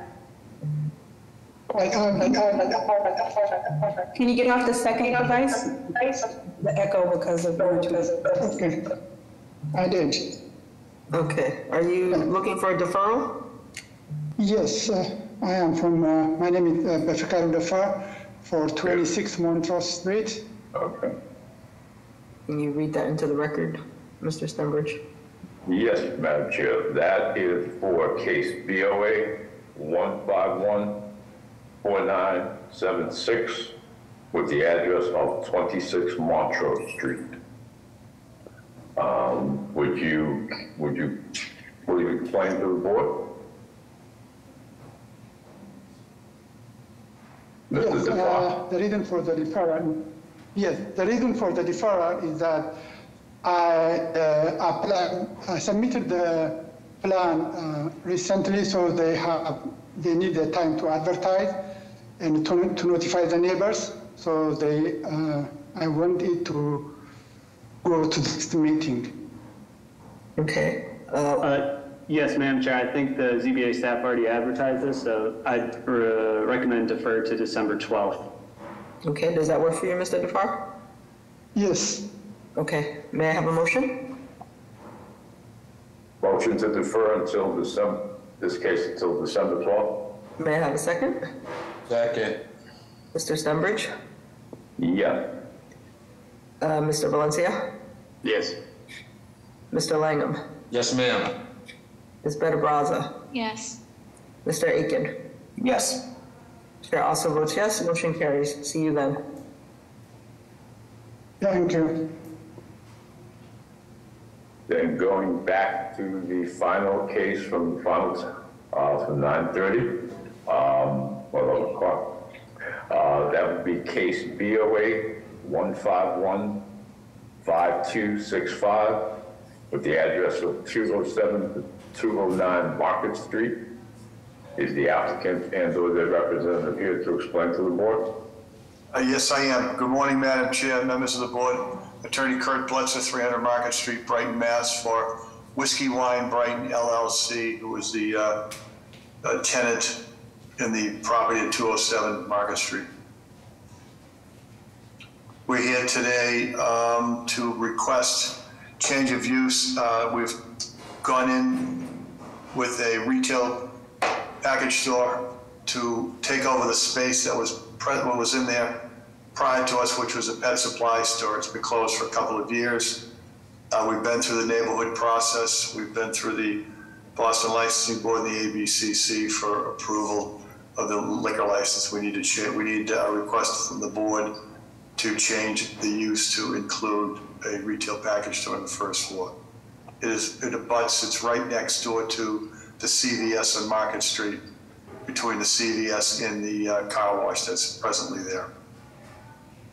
Mike Reardon, who's the manager of the LLC, is also on with us. Thank you. Questions from the board? Hearing none, may I have public testimony? Yes, Madam Chair, members of the board, Connor Newman with the Mayor's Office of Neighborhood Services. This time the Mayor's Office would defer to the judgment of this board. Some background information on the community process. ONS Element Butters meeting on September 28th, wherein attendees expressed support, including residents from across Market Street living on Cushman Road, Morrow Road, Mapleton, and Falkland Street.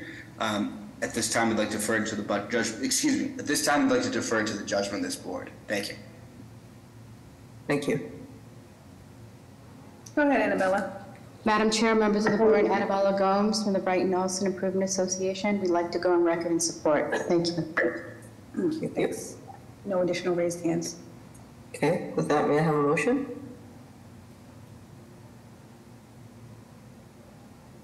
Motion to approve. Can I have a second? Second. Mr. Stenbridge? Yes. Mr. Valencia? Yes. Mr. Langham? Yes. Ms. Better Barraza? Yes. Mr. Aiken? Yes. Chair also votes yes, motion carries. Can we take a 15-minute break? Thank you.